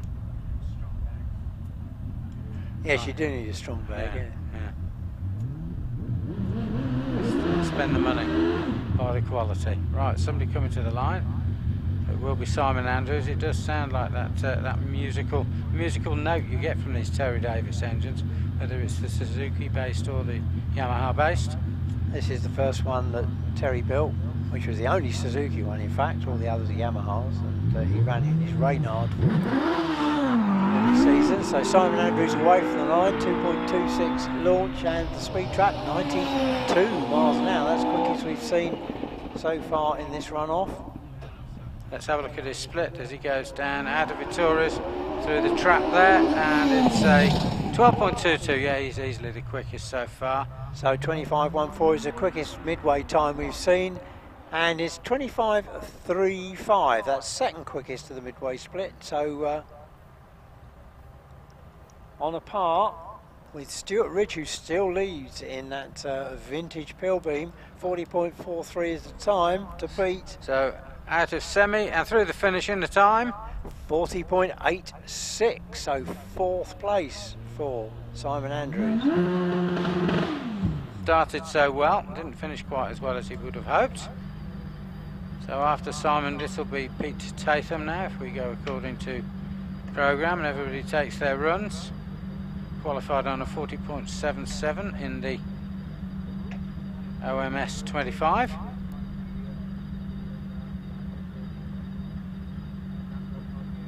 Pete Tatham next up. Narrowly missed FTD yesterday. Unfortunately spun at Ayres in the first runoff after qualifying 7th. He qualified 6th this afternoon on a 40.77, so he'll be looking to make amends for that with the ex-Andy Macbeth supercharged OMS 28 Suzuki, and it should be a good launch, which it is. 2.24, and through the speed trap with the blown car, 99 miles an hour. That's the fastest we've seen by some margin this afternoon. We'll see his Ayres exit time any moment now, which is 11.95, so the first one under 12, and I think he was not quite in the right gear out of Baden. Well, he may not get a 24, no, but it's still the quickest split, 25 seconds exactly for Pete Tatham, so he's on course to take the lead, despite that slight moment at Pardon. Oh, tyre noise as he goes around semicircle and through the finish now. He's into the 39s, fastest so far, 39.87.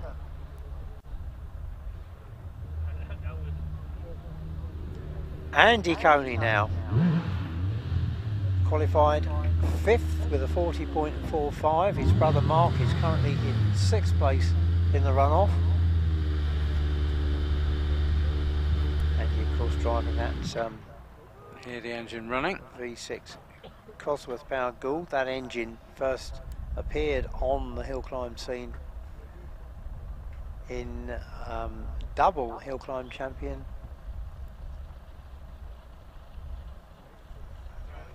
Graham White Jr. in 2001. That was the first year he won. He won 2 successive years, 2001, 2002. It was a new engine on the hills way back in those days, and still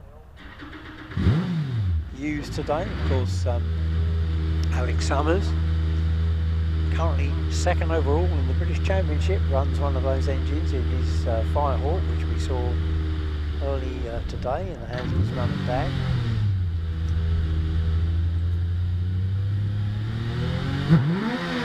Coley launches the Gould Yard 2.4 seconds and through the speed trap 98 miles an hour, just 1 mile an hour slower than Pete Tatham. And here is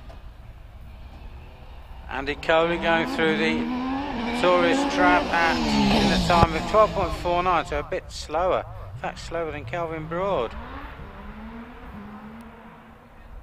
But it's 25.14, which is exactly the same time as Stuart Ridge, in fact, second quickest to the midway split. So the time to beat is 39.87 from Pete Tatham. And, well, he's there, 39.74, new leader, Andy Coley. He made it up later on the hill. Great performance that. So now it's Chris Aspinall who qualified the Empire Wraith in 4th place with a 39.45. First of the sub 40 qualifiers. 39.74 though is the time to beat the run off, so you know he could do the time. It's 90 miles an hour through the track for Chris Aspinall. Yeah, he's around his tourist. About a quarter of the way into his run, and it's a 11.85, so well under the 12th there. Quickest so far at on this run. So looking for a low 25, it's better than that, it's 24.95, the first 24 to the split. So Chris Aspinall looking to head off Andy Coley, 39.74, currently the time to beat. And Chris Aspinall 39.28, so the time's coming down and down, 39.28.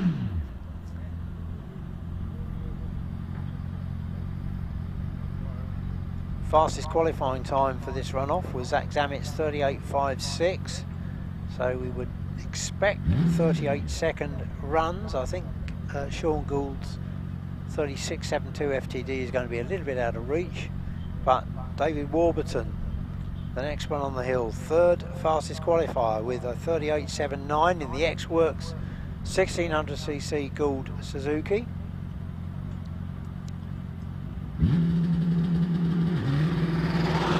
Yeah, launch control very evident on the Warburton car. 99 miles an hour through the trap again, equals Pete Tatham's previous fastest time. Wide entrance to the tourist, and he posts a time there of 11.53, so he's the quickest now. So can he get into the 24s? He should be able to. Yes, 24.44. Half a second quicker than anybody else so far, so can he do that on the elapsed time? 39.28 to beat. Can he get into the 38s? And he's around the semicircle and up to the finish now. 38.54 for David Warburton. So that has put the pressure on Matt Ryder and Zach Zamet, and Zamet's qualifying time was 200 slower than the time we just seen from Dave Warburton, so both of them have got to raise their game in the runoff to get into the low 38s if they want to beat David Warburton's 38.54, and Matthew Ryder, yesterday's FTD man, is the first to try. He qualified second on the 38.64.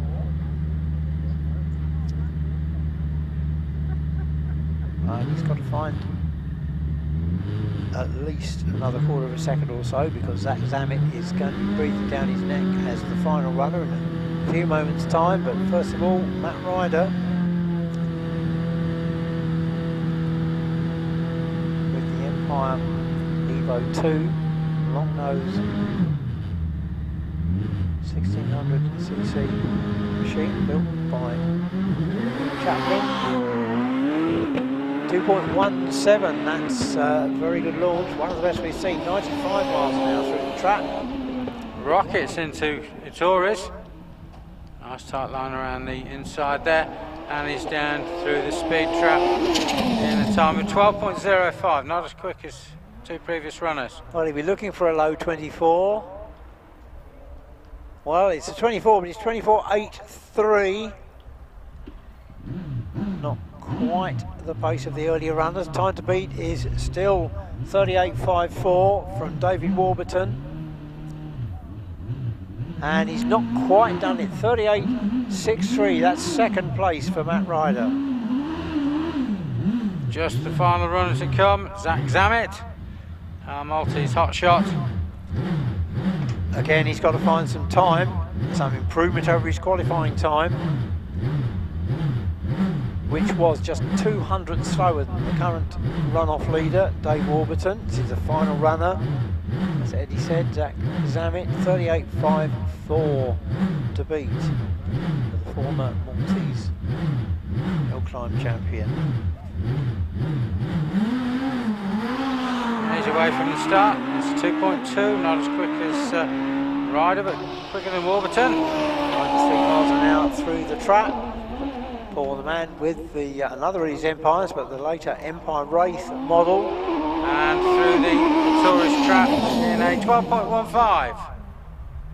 So will this be a low 24? It's going to need to be to get on terms. Well, 24.74. Quicker than Ryder, but the all-important elapsed time we're now looking for. It's got to be 38.54 to beat. Well, it's around the semi, Jerry.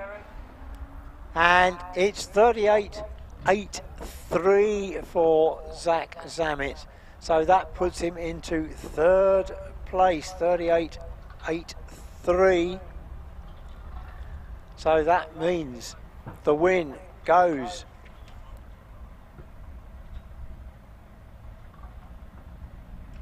to Dave Warburton on 38.54. In second place, Matt Ryder, 38.63. Third, Zach Zammit, 38.83. Fourth, Chris Aspinall, 39.28. Fifth, Andy Coley, 39.74. Sixth, Pete Tatham, 39.87. Seventh, Stuart Ridge, 40.43. In eighth place, Tim Davis, 40.44. Ninth is Kelvin Broad, 40.75. 10th, Simon Andrews, 40.86. 11th, just out of the points, Mark Coley, 41.48. And 12th on 41.54, Bernie Kevill.